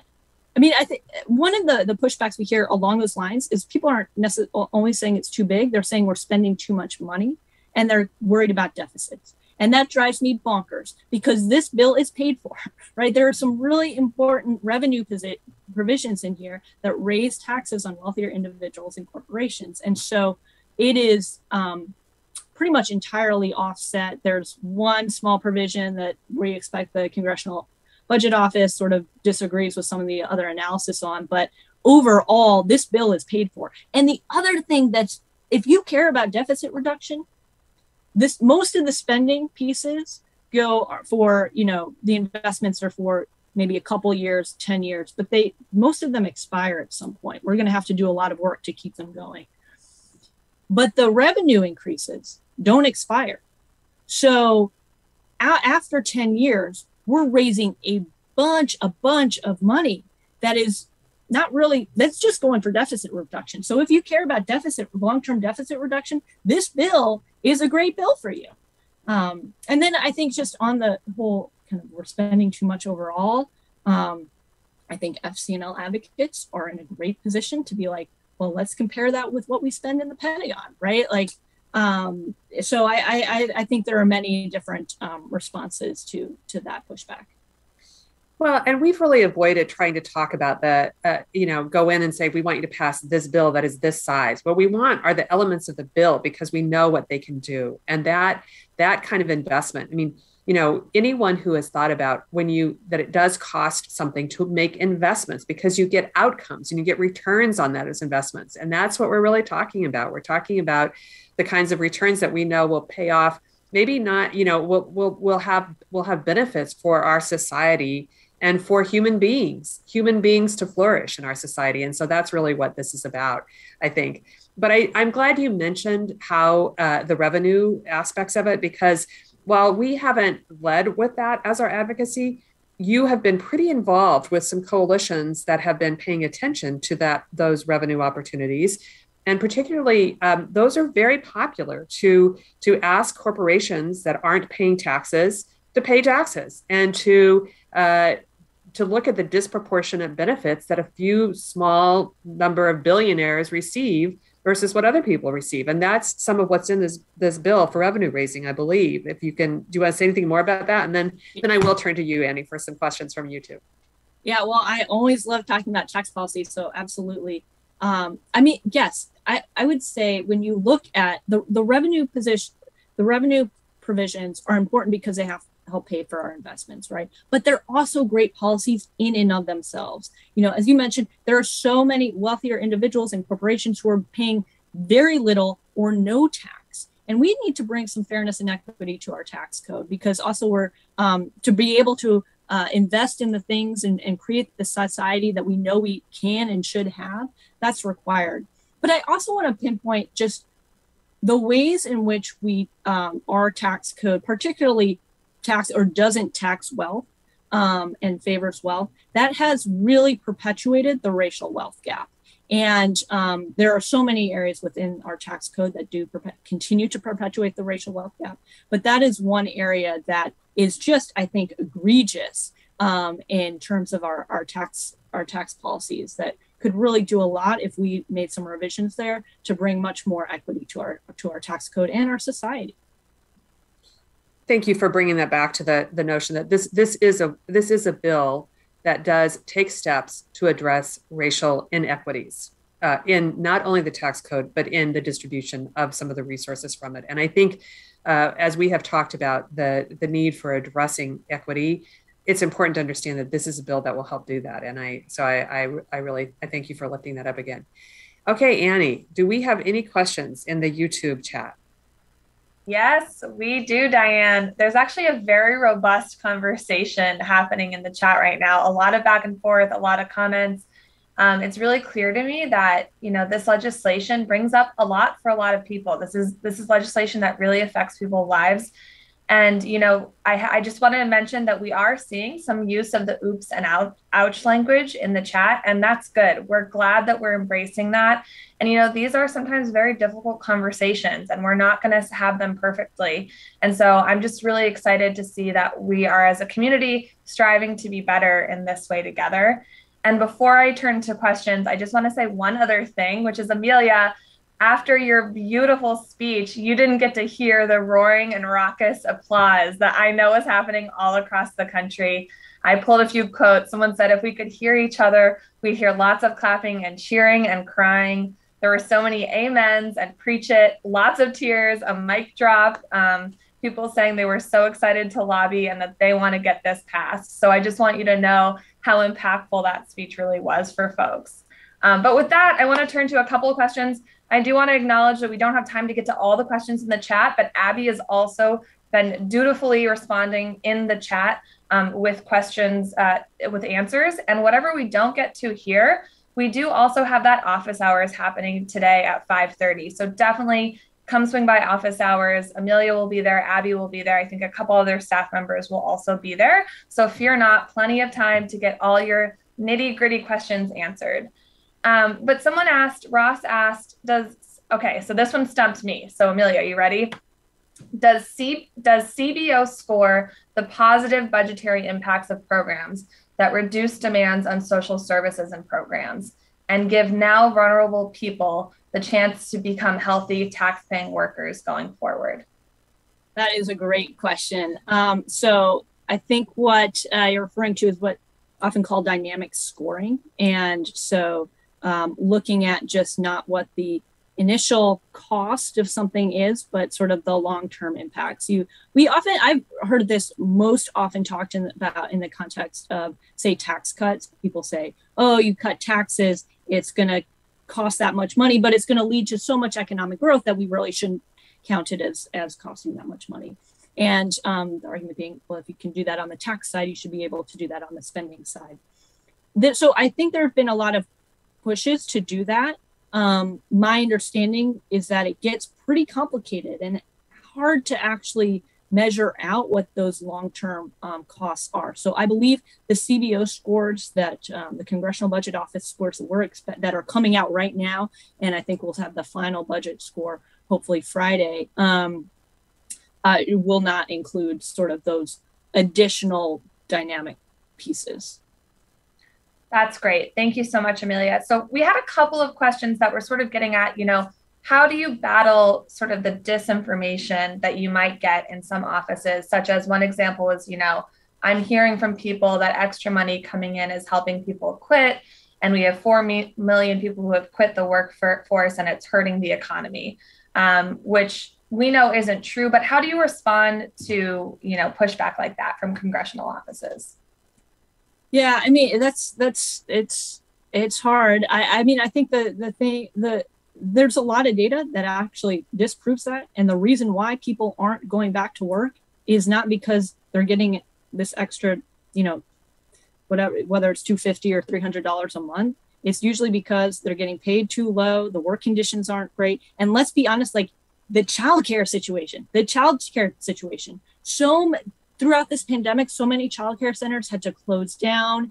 We have seen just huge, a lot of women leaving the workforce. And so it's not because people are getting these additional benefits. It's because they don't have access to reliable childcare. They're not going into workplaces that they feel are safe. And so I think there's a lot of data to show that that's just not an accurate assumption. Absolutely. And Abby sent a really helpful resource in the chat that I hope that folks are able to check out on a blog post that FCNL has actually written sort of about how to combat some of this pushback. Similarly, another question asking, what if people want to know, how are we ensuring that the money actually goes to benefit kids? How do we make sure the money is being spent well once families have the money? I mean, there's no accounting, right? We don't go and check in on how people are using this. I think we leave it up to families because we know families know what's best for them and for their kids.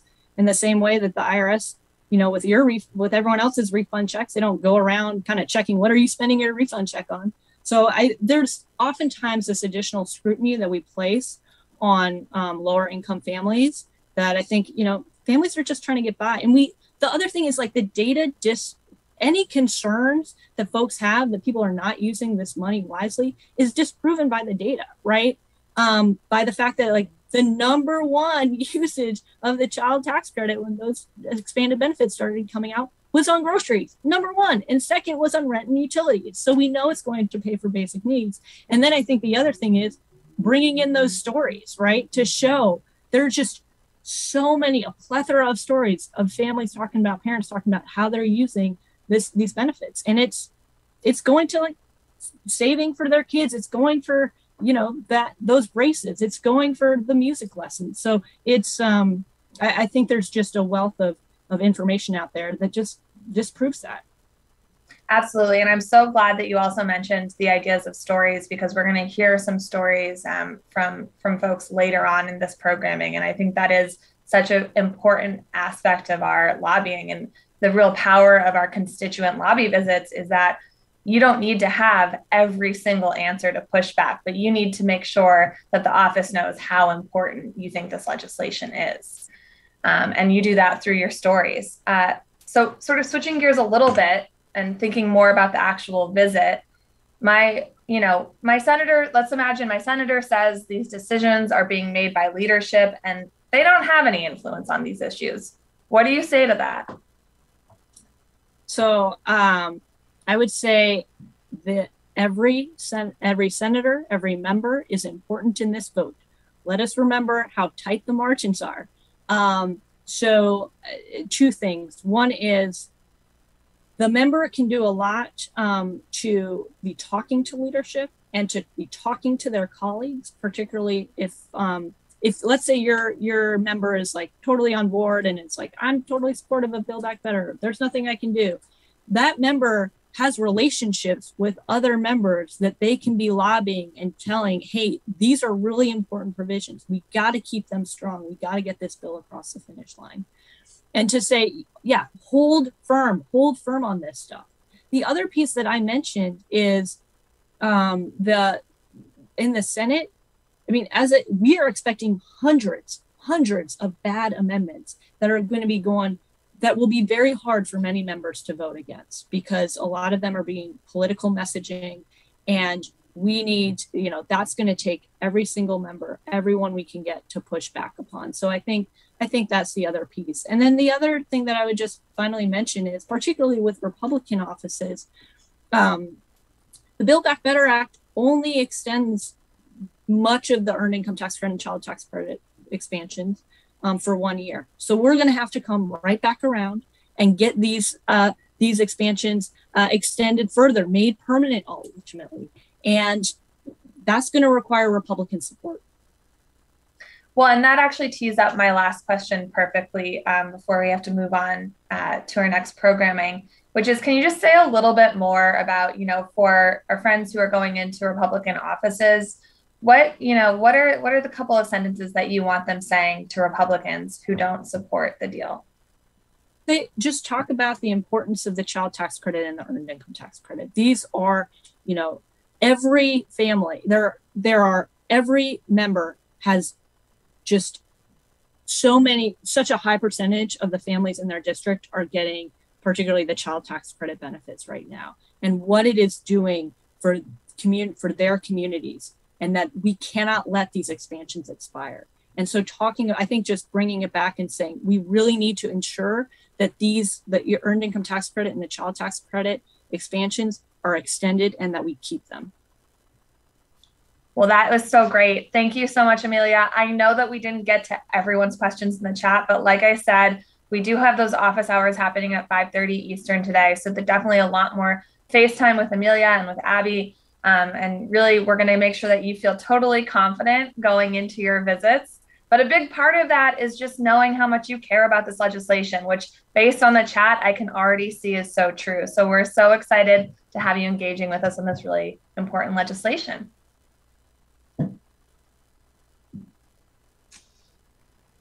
Let me just say thank you, Annie, for bringing those questions to us. You did a great job. Thank you for also sharing what was in the chat, that people are using the oops and ouch, and that, we'll look, we can't see that. Amelia and I can't see that in the view we're in. So helpful to know that, and helpful to know there's a real dynamic engagement on this. And I just want to reflect, this is also legislation that is gender positive for women. A lot of the kind of idea that this notion of how do we know people will spend their money well, that is just you know, a kind of paternalism that is not that we need to lose. We need to trust people to do what's right for their families, and we need to trust mothers and fathers to do what's right for their children. And this legislation sets up a system that can happen. And so, and it's also proven. And I want to just go back and say one more thing before we go on to our next programming, which people may have missed. While we do not have bipartisan support for the Build Back Better plan right now, the elements that we are talking about do have enjoyed bipartisan support historically.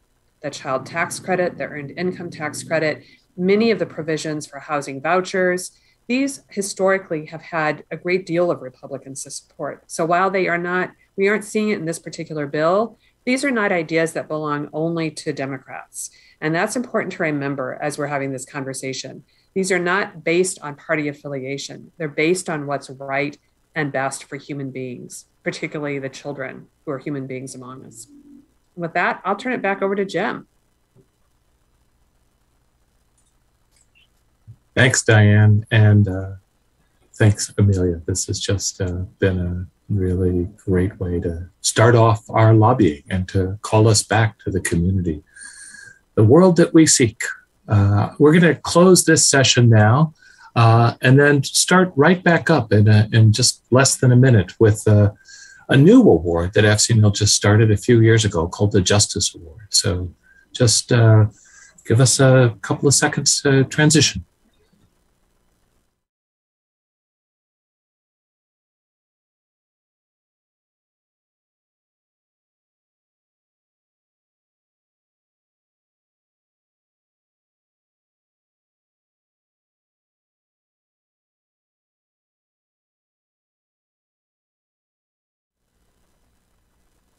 Well, welcome back, friends, and on to the next element of our programming, which is FCNL's Justice Award. But you've heard a lot from me already, so I'm going to pass it over to Diane. We'll talk about this award and explain a little bit about why we're doing it.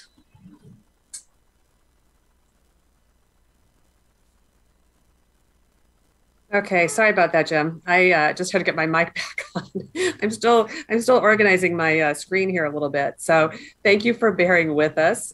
We've got some professional help here, but not all of us are as adept at maneuvering here. So I just want to extend my sympathy and empathy to those of you who are still kind of figuring out all your screening. So, but I am really excited about being part of this. And speaking of hearing from people, you've heard from me a lot today already, but this is the last time you'll be seeing me today, but I will be back tomorrow and the day after and the day after, and hope you will be joining us for all of those sessions. And I just want to underscore Annie's invitation to participate in the getting all your questions answered. Both Abby, who works closely with Amelia, as well as Amelia, will be in those sessions. They've both been working really closely on the Hill on all of this legislation, and we'll be able to, I think, address anything you have questions on. So I hope you'll join us back here. So about 3 years ago, we started giving an award. We've long given an award for peace and nuclear disarmament called the Ed Snyder Peace and Nuclear Disarmament Award. And we will be giving that award later on in our programming during this annual meeting. But we started giving an award, a justice award for some domestic leadership in domestic policy. And so it is the Justice Award that I want to present today and ask Amelia to join me in talking a little bit about the recipient of this award. I will say that, again, talking about some of the programming that we're putting together is that we have videos from our recipients, but this video we didn't receive in time to put it into this part of the program. But you will see it later on if you stay with us. Either, I'm not sure if it'll be today, but at some point we'll get it plugged in. But let me say a little bit about the person getting this award. And I am really excited that FCNL is giving our Justice Award to Rosa DeLauro, Connecticut's the representative from Connecticut's 3rd Congressional District. She has represented that district since 1991. She's a member of the House leadership, and she is chair of the Powerful Appropriations Committee. The reason we're giving Rosa DeLauro this award is that she has been one of the architects of the child tax credit and a passionate advocate to address child poverty. It's really the reason that we believe she so merits this award from the Friends Committee on National Legislation. Time and time again, she has demonstrated her commitment to help the least among us. 18 years ago, she first introduced the child tax credit and worked to make it fully refundable. She hasn't given up since then. With each new Congress, she continued to introduce the American Family Act to expand the child tax credit. And thanks to Representative DeLauro's leadership and determined commitment to children, Congress has significantly expanded the child tax credit in the American Rescue Plan in March, and it is those provisions that we are seeking to extend through the Build Back Better law. These changes, according to several studies, did cut child poverty, and we believe it can continue to do that. We really appreciate her leadership in working to make these expansions permanent. Thanks to Representative DeLauro, child poverty has taken a massive blow. So as we said before, within the first few months, we've already seen dramatic drops in food insecurity and in helping pay rent and pay for those quality of life supports that we talked about previously. Healthy families, healthy children require so much more. And Representative DeLauro has worked to try to support universal paid family leave, which promotes healthy childhood development and economic security. As Amelia mentioned in the last session, right now, the House provision of the Build Back Better Act does include 4 weeks of paid family leave. And I will say that Representative DeLauro has been a fierce champion for investing in children, families, and critical human needs programs. In her 30 years in Congress, Congresswoman DeLauro has consistently been led by her compassion, her conscience, and her faith. Our General Committee designated this award to recognize the congressional leadership for justice, consistent with FCNL's commitment to seeking a society with equity and justice for all, and a community in which every person's potential can be fulfilled. So as I said, we don't have a recorded message to show you at this moment, but we will have one later. I do want to invite Amelia to share a couple of stories about her advocacy with Congresswoman DeLauro. And I'm going to share a little bit more too, because I have gotten to watch Congresswoman DeLauro for many, many years before I came to FCNL in her work representing Connecticut, where I lived before I came to work here. So, but Amelia, talk a little bit about some of your recollection of working with Congresswoman DeLauro and specifically how her leadership has made a difference on these issues that we care so much about. Thanks, Diane. Yeah, Rosa DeLauro, she is a force. And I think particularly on those issues that she really, really cares about, the child tax credit really being one of them, but just investments in children and family, she is absolutely relentless. I mean, Diane, you were there with her at the press conference a couple of weeks ago with Speaker Pelosi and Congresswoman DeLauro, and she will speak like all the time. She is like talking about the need for the child tax credit expansion, and she will keep pressing on the need to make all those expansions permanent. Like, she is just dogged. And I remember just a conversation with her, I think it was about 10 years ago, right after Congress had passed the some of the earlier expansions to the child tax credit, which were huge. But her big thing was like, I remember her telling me, we're going to get full refundability for the child tax credit. We're going to make sure that every single parent, regardless of what their income is, can get the full value of the child tax credit. And she has just been relentless in pursuing that and has not given up. And I think, I also think about, her fierce kind of advocacy. If anyone was watching like Biden's first State of the Union address, you'll notice that like when he finished and he was kind of walking down, who was right there? It was Rosa DeLauro kind of pinning him and having a conversation. And I am pretty sure they were talking about the child tax credit, because at that time there was a real question about what would be included in Biden's American Rescue Plan. And they didn't know we didn't know how expansive or how much of the child tax credit and earned income tax credit would be in that plan. And I really credit it to her and Senator Brown to getting those provisions in kind of the White House's preliminary kind of plan, which then allowed that to then be put as it got drafted into legislation, to really not give up and say, we're not cutting back on this. We're going to have all of the expansions, the larger credit, we're going to keep that in there. The full refundability, we're going to keep that in there. And so she's just been, she's just a fierce advocate. And in the lobbying, in the way that I like to think FCNL folks lobby. Yeah, completely. I love the term you said, that she's a force, and she truly is a force. One of the events that we had here in Washington was a 12-hour vigil that Amelia and Abby and FCNL helped organize with our partners at Bread for the World and at Network Lobby and a whole lot of other organizations. And we had a press conference in the middle of the day in the House Triangle over on the Capitol grounds. And I was honored to be able to moderate it. And it was great to have, I think we had like 6 or 7 members at that press conference. And then we had members show up for other parts of the 12-hour vigil to speak at it, which was really terrific. But Congresswoman DeLauro came, and, you know, she just will not stop talking about this. And, you know, whether it's a press conference or whether it's to the president, you know, or whether it's to constituents or her colleagues, she is relentless. It's a great word for her. So sorry, I've got an ambulance going by here.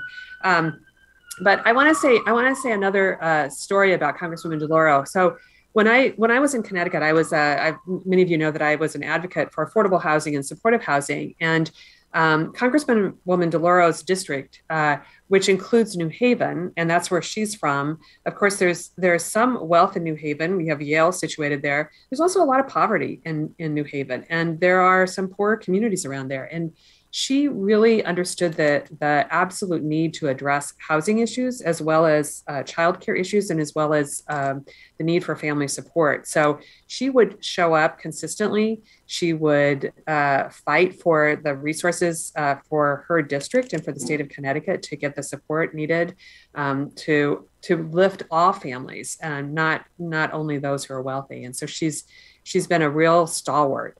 Comes from a political family, and it's great. You know, if you ever go back and read history of politicians, you'd read about her mother, who was a force of nature herself, and she was pretty compelling. I know we don't have a lot of time. I'm just going to tell one brief little story. So this week, I got to go to the bill signing of the infrastructure bill at the White House, which was an amazing opportunity. But one of the amazing things about it was I was sitting in the back there, and somebody comes and sits down beside me and said, "Oh, this is where former members of Congress sit." And I said, "Oh, who are you?" So he took off his mask, and it was Senator Chris Dodd. So if you know Connecticut politics, Senator Chris Dodd was senator for 28 years. Senator Chris Dodd actually introduced the Family and Medical Leave Act in 1993 and was one of the champions of getting that unpaid Family and Medical Leave Act passed many years ago in the 90s. But the interesting part about Rosa DeLauro is that Rosa DeLauro worked for Chris Dodd. She was his chief of staff, not in 1993 when this passed, but before that, she was chief of staff. And so there's been this long history of support from some of our Connecticut lawmakers. And interestingly now, Representative DeLauro is one of the key champions to get paid family and medical leave included in the Build Back Better legislation. So, okay, think of that. That was 1993, you know, decades of commitment, tenacity, and talking about why this justice award, or why this justice issue is so critical to families in our country. And so for that reason, I am really thrilled that the FCNL is presenting the Justice Award to Representative DeLauro. And when you see the video, you're going to hear why we are so excited about it. Amelia, any last words before we finish the session? Because I know we need to kind of wrap this up and get on to the next session. No, you said it all. Yeah. All right. Well, we have another champion for justice working with us, and that's Amelia Kegan. As you know, you can hear it in her passion, in her remarks that she shared earlier in the last session. And we are so grateful to have Amelia on FCNL's team. We're so grateful for all of you to be on this team of advocates who are going to be going into congressional offices in the next few days or the next day and tomorrow. And you're going to now get more passion from getting some training with Jim and Larissa and hear a little bit more specifics. And please join us again for questions if you have them later. And thank you. Thank you for joining us today. Thank you for your advocacy on this. You will make a difference. Wow. Okay. Thank you, Diane. Thank you, Amelia. That was just a lot of information I didn't know about Rosa DeLauro. So, and I am just so grateful to FCNL for creating this other category of award. Just so important for us. As Diane said, we're going to transition now to do the work that that you all are going to do as you get ready to prepare for your lobby visits. I said a little while ago, I hope you took notes. So I've got my pen. I took a whole bunch of notes. I hope that you all also took notes from Amelia's presentation, because now with the background that we've gotten from Amelia and Diane, with the information we have, the next part of the programming is really preparing for your lobby visits. As we've said repeatedly, right place, right time with the right request. But how do we translate this into a lobby visit? What do you actually say? I know 100 lobby visits coming. And so in the next session, we'll be able to come back to that. So in this session now, we're gonna talk about meeting with members of Congress in 40 states that you're going to be doing. Justin, who I've talked to about these lobby visits, says that when he's been in touch with these offices, they are telling him that they're excited to meet with you. In fact, we've had members of Congress and their staff who've said, "Oh, I can't meet on that day, but I want to meet with you anyway. Can't you make a special change for us?" And we're saying, no, we need you to all meet on the same day. So the task now is, whether it's your first lobby visit or the 100th time that you've been lobbying with FCNL, I hope you'll stay with us and join with other folks in your state to plan the details of your visit. We've found that this detailed planning is key to ensuring the impact of your lobby visits tomorrow. Several people asked in the chat, well, is there a summary of the bill that we're lobbying for? And the answer is yes, there is a summary. We've created a one-page legislative ask on the importance of the legislation to support children and families. It summarizes a lot of what Amelia just went over in great depth. You can also use it as a reference and then email it to your congressional office after you've spoken to them. I know that we're also going to post in the chat how you can find this document online. You can go to fcnl.org/QPPI. Again, that's fcnl.org/QPPI. But as we get into this session, and that's why I'm so glad that Larissa is with us, I want to just remind us that members of Congress and their staff are faced with numbers, policy briefings, and statistics on a daily basis. Meeting with people who live in their districts and states stands out because they can connect those statistics in a way that briefings can't. What are you seeing in your community? And what are you feeling? That's what could be as important or more important than the details of the legislation or the arguments about the policy.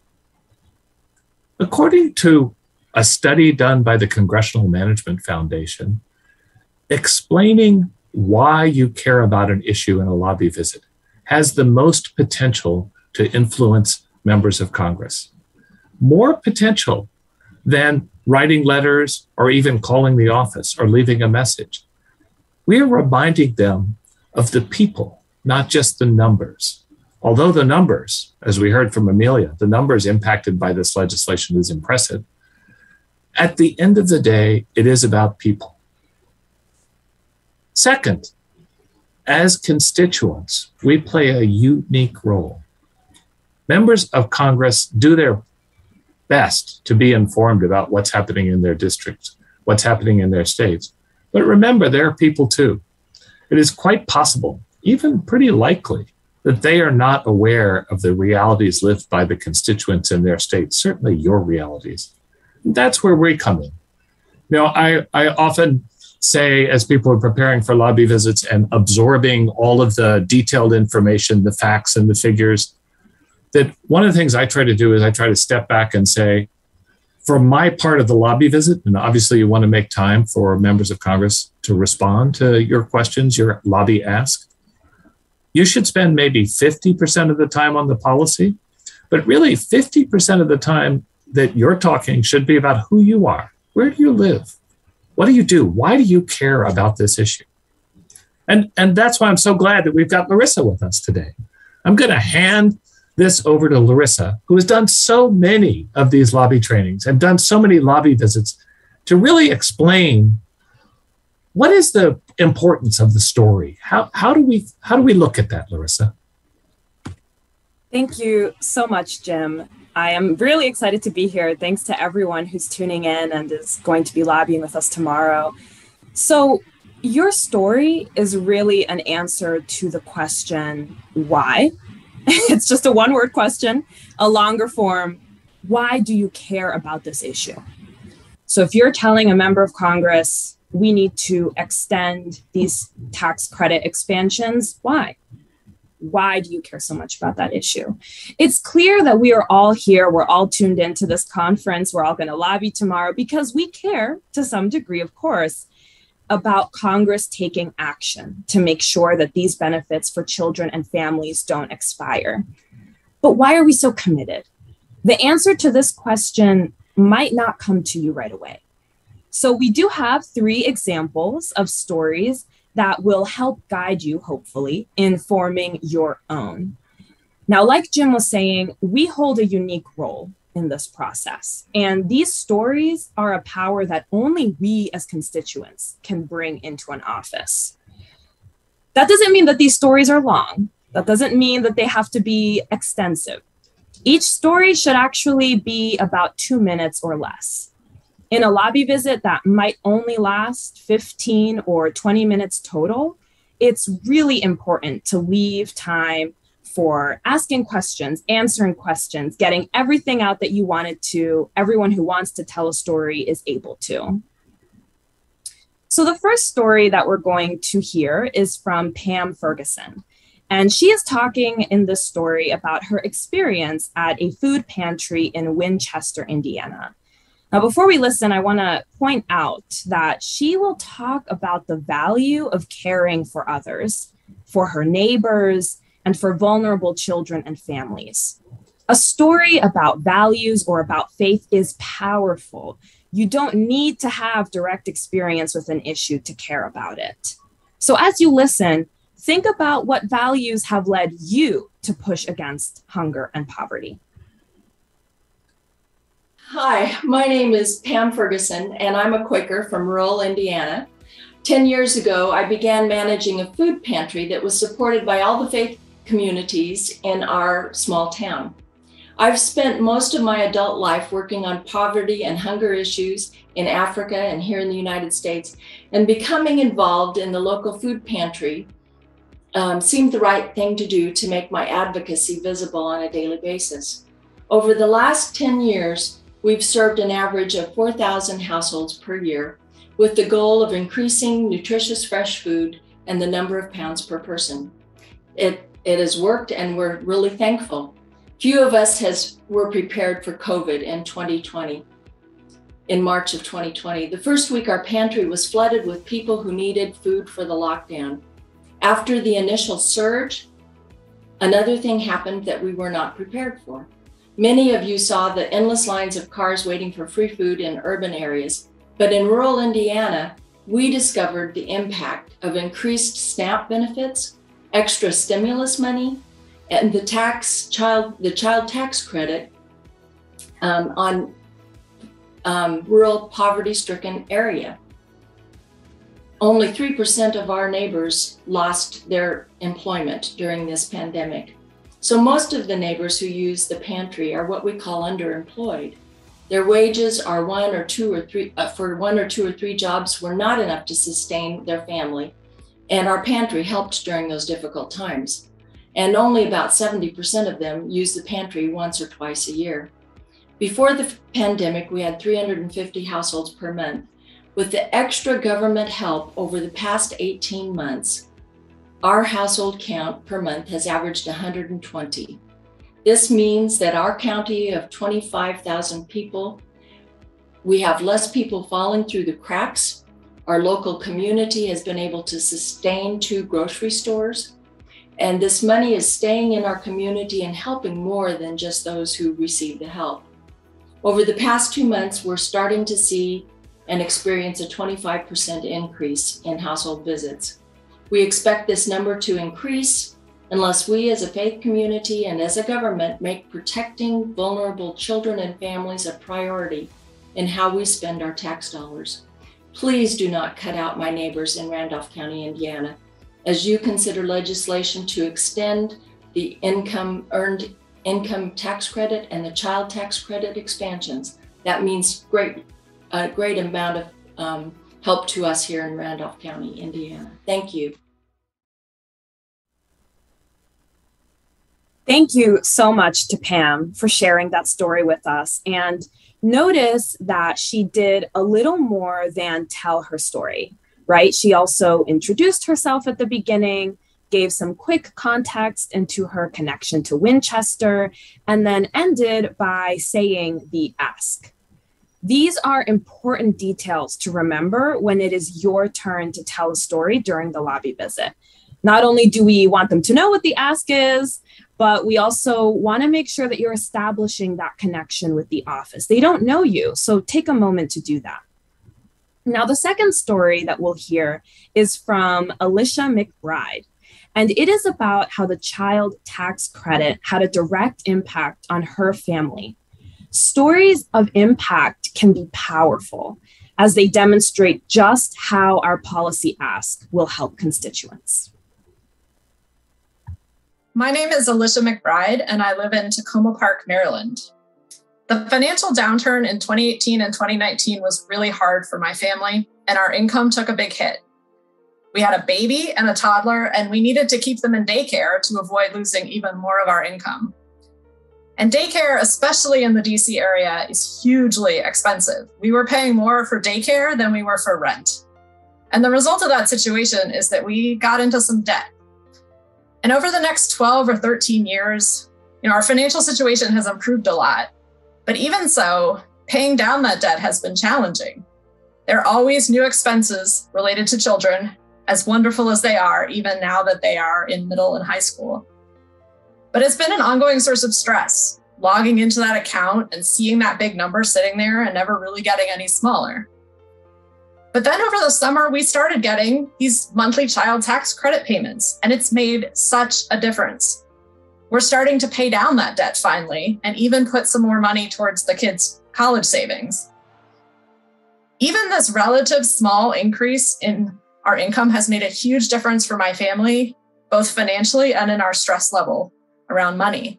And I also know that we are relatively privileged, both in our income bracket and our access to family support and wealth. And that's why I want my members of Congress to extend the earned income tax credit and the child tax credit expansions. It's helped me, and I know it's even more vital for families and children with fewer resources than mine. Expanding the child tax credit could cut child poverty by 40%. I hope my members of Congress will support these expansions. Thank you. Thank you, Alicia, for sharing that story with us. Now, Alicia not only talked about her own experience, but she also touched on something that many people can relate to, that raising children is expensive. And in the recession that we just went through, the uncertainty made most families wonder how they were going to manage. Now, before moving on to that last story, I want to quickly say that you should never share what you are not comfortable sharing. Different people approach this issue with different lived experiences, and stories of direct impact can feel really personal. You should never feel pressure to tell a story that you don't feel comfortable telling. I also want to say that you should not share someone else's story and experience unless you have asked permission from them to do so. So finally, we're going to hear from Sarah. Now, Sarah is going to speak directly about the pandemic. Many stories have already touched on this, and how many people, including those in her community, struggled to support their families in the last year and a half. Now, there is a sense of urgency to this story. The global pandemic has clearly made things worse for families that were already struggling. My name is Sarah Freeman-Wilpert, and I live in Baltimore, Maryland. I want to share a story about why the issue of economic justice is so urgent for families right now as we're living through an unprecedented global pandemic. The past year and a half have been a time of struggle and hardship for so many families around the country, including those in my own community. When the pandemic started, my neighbors created a big shared spreadsheet of things that people needed and things that people could offer for free. And we all traded phone numbers so we could support each other through such a tough time. But when I looked at that spreadsheet, I was shocked to see how many parents were reaching out, asking neighbors for food, for formula, for diapers, and for other basic necessities for their children.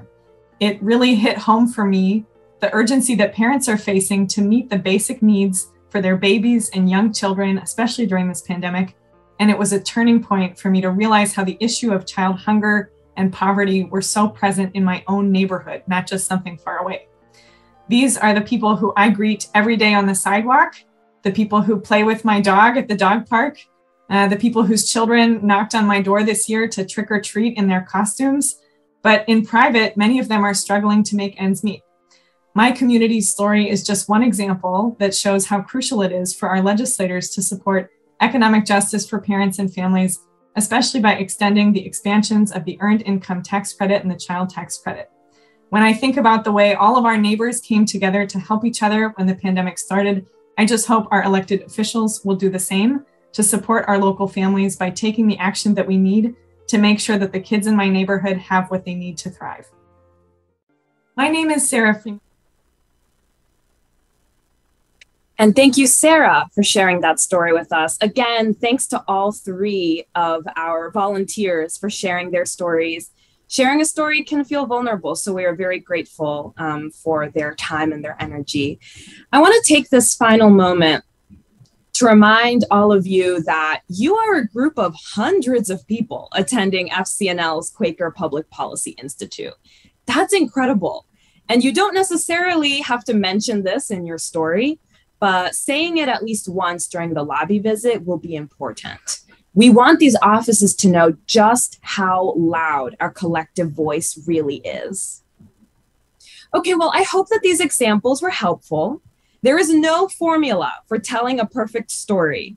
I always say your story is always correct because it is your story. It's about why you care about this issue. It could be about impact. Something has happened to you or your community or a friend. Remember to ask permission if that's what you're going to do. It could be about a value that leads you to care for this issue. You want to care for others, for example. Or it could be about urgency.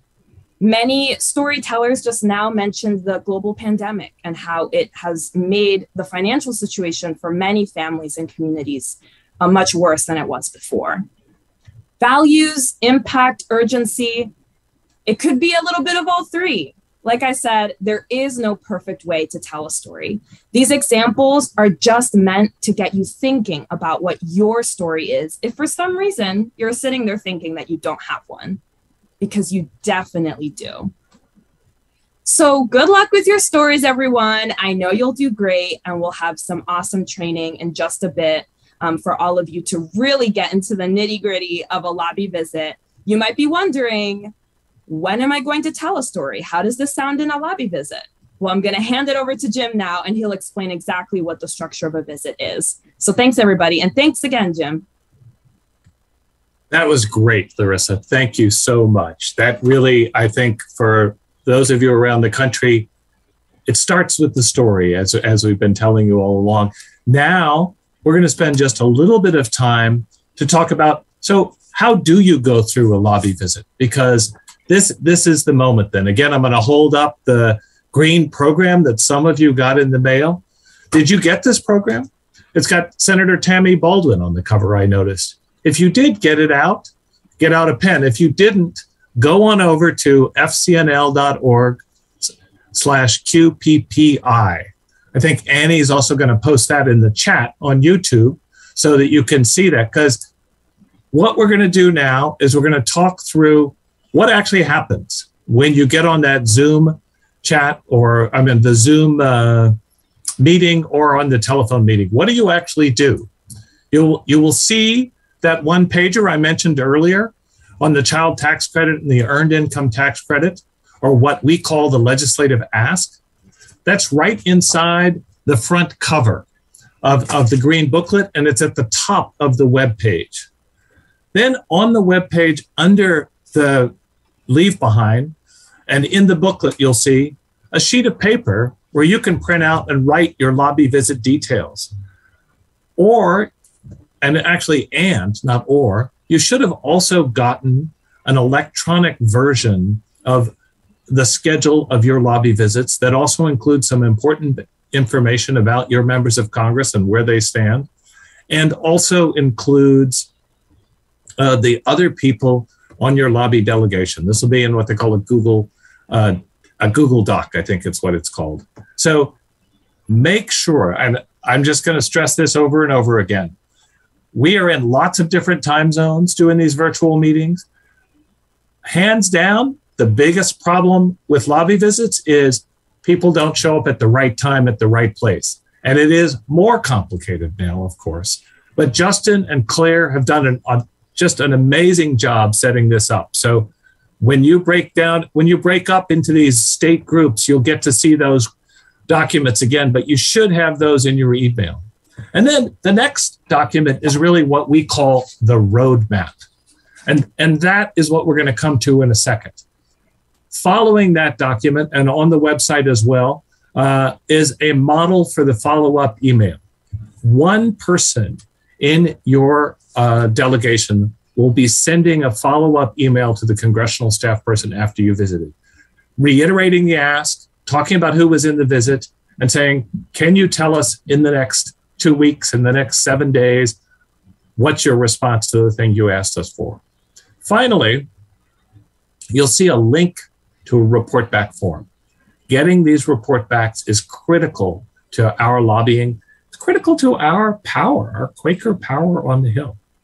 So that's the structure. I'm now going to take us through the lobby visit roadmap, because this is what you're going to work on once you go into your state visits. The first page of the roadmap, and I've got my own here, so I'm going to follow along.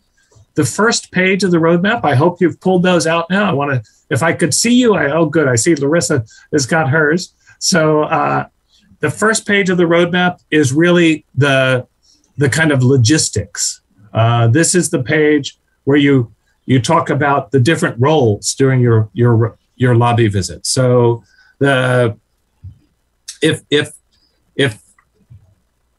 if you, well, I should have said actually, first of all, that if you don't have the information about your lobby visits, then you should be in touch with Justin Hurdle or Claire Carter. You should have already received this information from one of them, but if you did not, you can email Justin.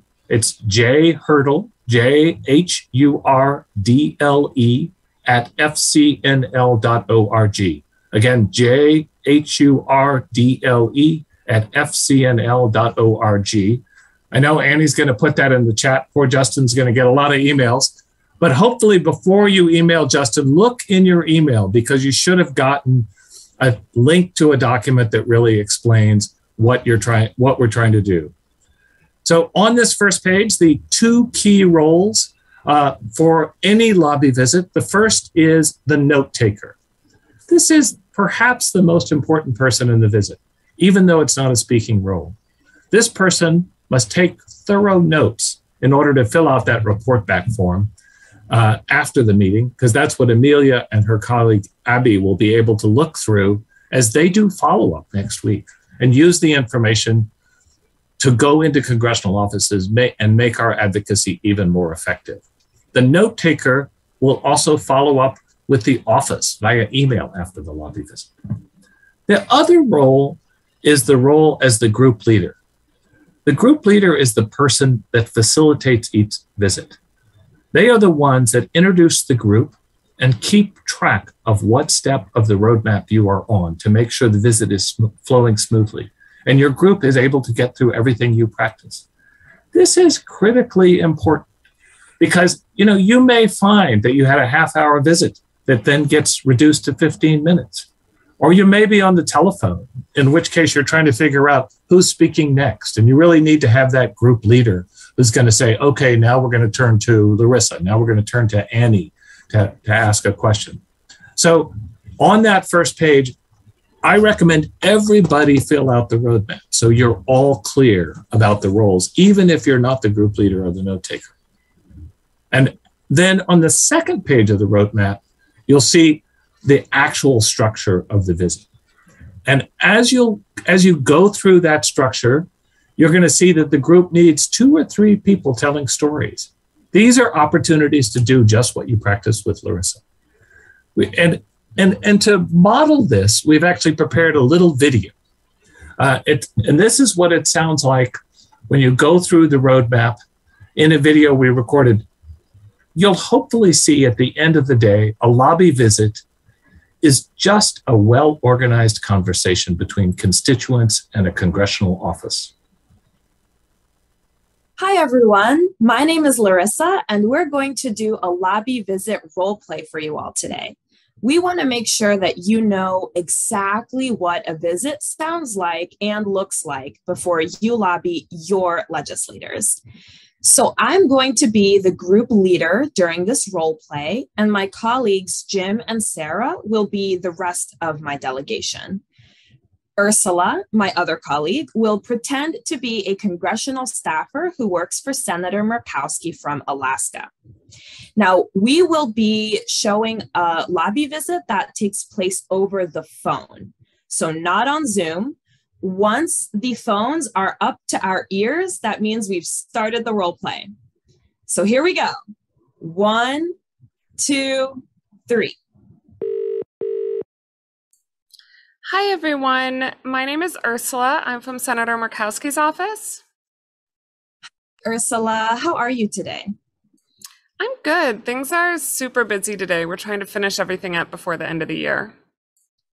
Oh, I'm sure. I'm also very busy at this time of the year. We do really appreciate you still taking the time to speak with us today.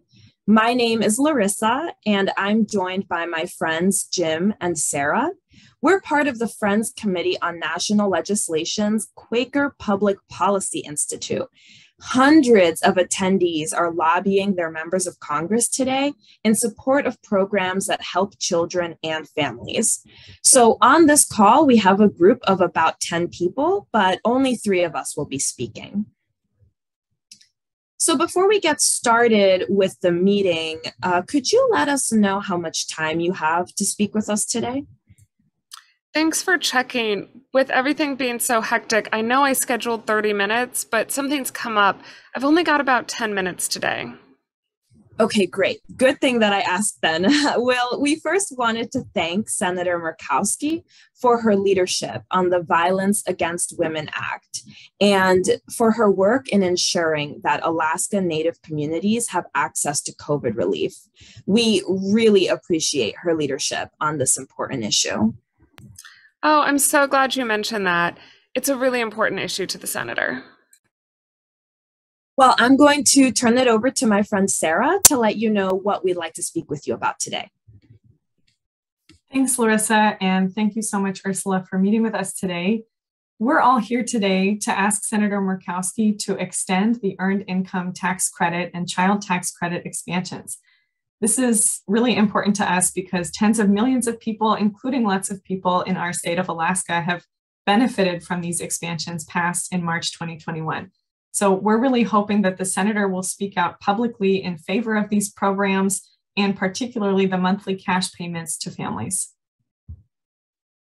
Thank you, Sarah. And now I'll invite my friend Jim to share his perspective on the issue. Thanks, Larissa, and thank you, Ursula, for meeting with us today. I'm from Fairbanks and came here today because of my faith and my experience. My faith leads me to believe we all have an obligation to ensure that everyone in our rich society has food to eat, shelter, and a means for a full life. I've been fortunate in my life, but I've got relatives who've struggled, lost their jobs, and literally had months when they ran out of money to feed their children. I know because I've tried to help them. Watching parents struggle to avoid losing their house, facing the stress of not having a job in an economic crisis, and having to say no to their children is heartbreaking. The child tax credit has a proven record of helping children and families. In fact, the overwhelming majority of children in the country benefit. Expanding that credit so that it is fully available to all families regardless of income seems a no-brainer to me. These provisions, I'm told, will particularly help the poorest families in our society and communities of color. And I understand that by some estimates, this expansion could cut child poverty by 40%. That's the right thing to do. And another thing. I am so sorry, Jim. These are great points, but since Ursula did mention that she only has a few minutes, I want to make sure that Sarah has the opportunity to share her story as well. Oh, sure. Thanks. Thanks, Larissa. So Ursula, I really wanted to just take a minute to share a quick story about why this issue is so important to me and the people that I care about. One of my closest friends has a 1-year-old daughter who was born during the pandemic. I spent several weeks helping to take care of her baby when she was just a month old. And during that time, I saw firsthand the kinds of economic pressures that parents deal with when they have a new baby or a young child, especially during the pandemic. A few days before her daughter was supposed to start daycare, we found out that that facility wasn't requiring staff to get vaccinated. So her parents really had to scramble for another childcare option to try to keep her safe. But they had to spend a lot more money, and that stretched their budget even tighter during a difficult time. So in all of our communities, there are parents struggling every day in one way or another to provide for their families, to put food on the table, to make sure their kids can have the opportunities they need to thrive. And that's why I'm really hoping that Senator Murkowski will support an extension of the Earned Income Tax Credit and child tax credit expansions so that babies like my friend's daughter can have everything they need to grow up healthy and safe. Thank you, Sarah. And hi, this is Larissa again. I've been thinking a lot about some of my favorite memories as a child, and they included traveling to Denali for a weekend every summer. That was usually our annual family vacation.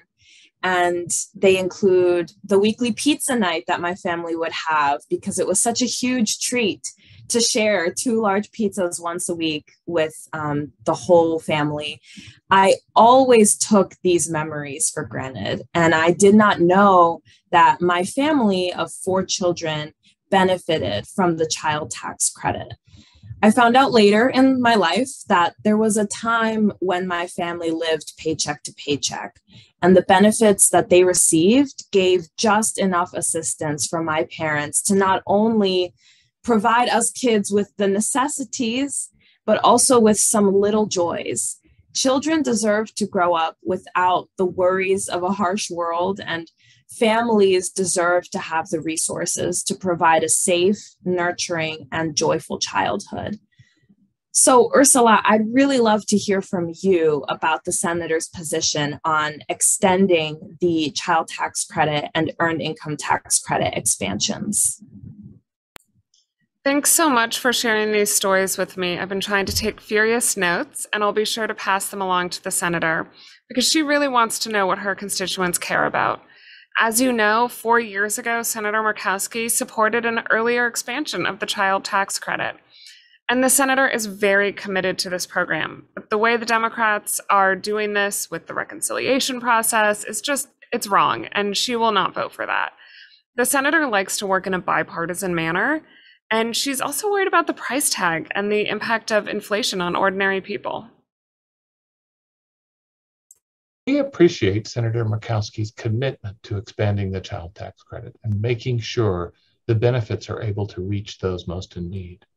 We, of course, support the recovery package, but even if the senator cannot support the full package, we would hope she could make a statement acknowledging the importance of making the expanded benefits in the child tax credit and the earned income tax credit permanent. Could she do that? I'm not sure, but I'll check with the senator to see. Hi, Ursula. Again, this is Larissa. I really can't stress enough how important this issue is for so many of our families. The child tax credit expansions provide benefits for almost every child in America. Literally more than 80% of families with children will benefit.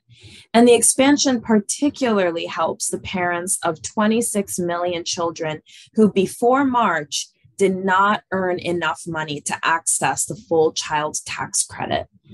And these benefits will expire if Congress doesn't act. So even outside of the recovery package, do you think the senator would be supportive of extending these benefits as a policy measure? As I said, we are supportive of these measures, but Republicans are not in the majority in the Senate.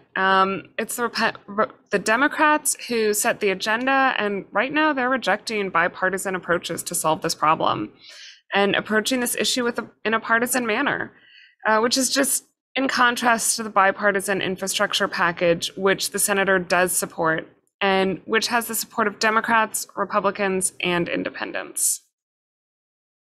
Okay, well, I know that you're going to have to go soon, and we're almost through. I do believe that Sarah has one more point to share. Thanks, Larissa. So I just wanted to reiterate and to emphasize that we're really hoping the senator could at least make public statements calling for the extension of these benefits. As we've said on this call, the Earned Income Tax Credit and the Child Tax Credit are two of the most important anti-poverty programs in the country. They reduce racial disparities, and historically, they've had bipartisan support. So this is an issue of protecting our most vulnerable, especially in Alaska, and I hope that the senator could provide that support. Thank you, Sarah. I'll raise it with the senator. Well, I'll repeat what everyone else has said. Thank you for taking the time to speak with us, Ursula. Sarah is going to send you a follow-up email, and we really hope to hear back from you what the senator is able to do in support of this issue. Thank you all so much, and have a great day. Bye. Thanks, Ursula. Thank you. All right, so that's a lobby visit. That's what it's going to sound like when you lobby your legislators. Remember that this was a lobby visit done over the phone. Not all of you will be over the phone. Some of you will be on Zoom. And if you are on Zoom, then you'll be able to see each other, unlike you will be over the phone. So make sure that you're sitting in a place that doesn't have too many distractions. Make sure you're not snacking on anything. Make sure you're paying attention and putting in the time and energy that the lobby visit requires. So what are some things that went well? And what are some things that we could have done a little better? Notice that we repeated the ask multiple times. So at the beginning, we made it very clear what we were asking the senator to do. In the middle, we stated it again, and we ended the lobby visit saying it one more time. I'm sure we said it more than 3 times during the visit. You want to be really clear what you're asking the office to do, so you can never repeat the ask too many times. What is something that we could have done a little bit better? Remember, we were on the phone. So even though you could see us, we couldn't see each other in this scenario. We weren't really introducing ourselves every single time we spoke. So there were some moments where I said, I did not say, hi, this is Larissa again, or Jim did not say, hi, this is Jim again. Remember to always say who you are so that they know whose voice is actually on the call in that moment. I'm sure you'll all do great. We are so excited to have so many of you taking action with us on this important issue. You know where to find us if you have any questions. We are really, really, really grateful for your advocacy and for the time and energy that you've put into this work. Good luck, everybody.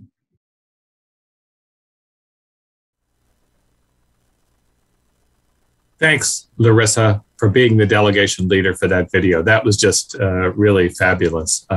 The one thing that Justin wanted me to just re-stress again is as they've scheduled these lobby visits, they're getting visits that probably are just going to be 15 to 20 minutes. So you do really have to have a pretty tight structure in order to do what you want to do. But we've got a couple of minutes before the end of this section of the program and before we get you into your state visits. So Annie, let's bring Annie up and see if we're hearing anything from YouTube Central. What kind of questions are you getting, Annie? Yeah, we have one or two questions if we have time, but the first question is, okay, so folks know what their lobby schedule is for tomorrow, but where do they get the information on the legislature's position on the tax credit? Yeah, so my recommendation, which is the recommendation we gave to staff as we were preparing for this conference, is to look at the American Rescue Plan that was passed in March of 2021. If your legislator voted voted for the American Rescue Plan, then it's likely that they will continue to support the expansions of the child tax credit and the earned income tax credit, because that is where we saw those expansions take place. And we want to make sure that they continue. And that is our ask. So I would check out the American Rescue Plan and what stance your legislators took on that. Got some more questions there for us, Annie? Yes. So there's one question that I will quickly answer, which is are these helpful videos available for review? Which they absolutely are. They're at fcnl.org/QPPI. We have them all there, so you can continue to review them tonight if you want to get extra super duper prepared for your visits tomorrow. And then, there was one question that I thought was good that we touched upon in a couple of sessions ago with Amelia. What do you do with certain Republican pushback? But for those offices, just to reiterate again, for those offices that say that they're already supportive, and that's sort of the pushback that you're getting of, well, we already support it, we've done what we can. Can you just say a little bit about what an answer to that could be? Sure. Yeah, so I was going to say, Jim, do you want to take it or should I? Go ahead, Larissa. Okay, so I'll start and you jump in. I really like to say, and I know Jim likes to say this as well, it is not over until it's over. So until we have actually seen this pass through, President Biden's desk and signed, and it is official, negotiations will continue to take place and changes could still happen. So we want to make sure that if someone says they're already supportive, that they are vocal about that publicly, or they're talking to their colleagues, making sure that others are also supportive and making sure that they are prioritizing keeping these expansions in the final version of this bill. So Jim, do you want to add anything to that?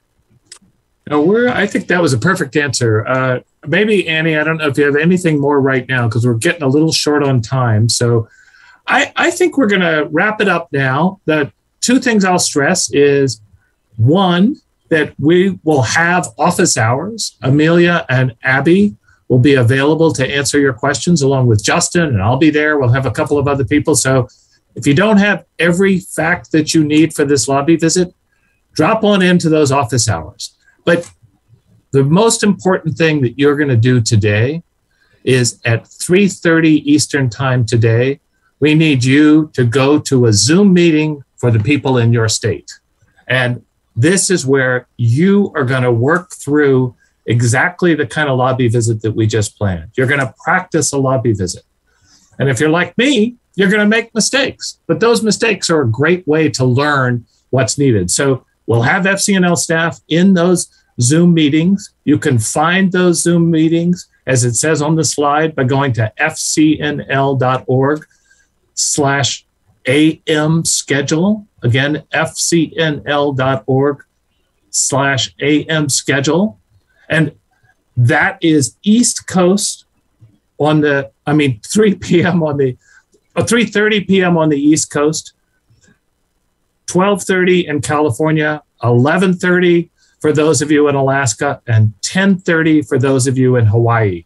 Wow, this is giving me a math challenge here. In our experience, these sessions are the most important sessions of the day. So you've got, I think, just about a half hour to get ready, to get your pieces of paper, to take a little walk, but do be back there because it's really important that we figure out who's doing which roles there. So thank you all. Great to be with you. Look forward to seeing you all later this afternoon in my state visit, but then also at the office hours. And then we'll be back tomorrow morning. So just a reminder that members of Congress and their staff want to meet with constituents. They want to know what moves you, what moves your heart. So whatever happens in your practice, just don't worry too much about it. Bring your heart, your values, your experience into those lobby visits, and I am absolutely sure that they will work out well. See you in half an hour.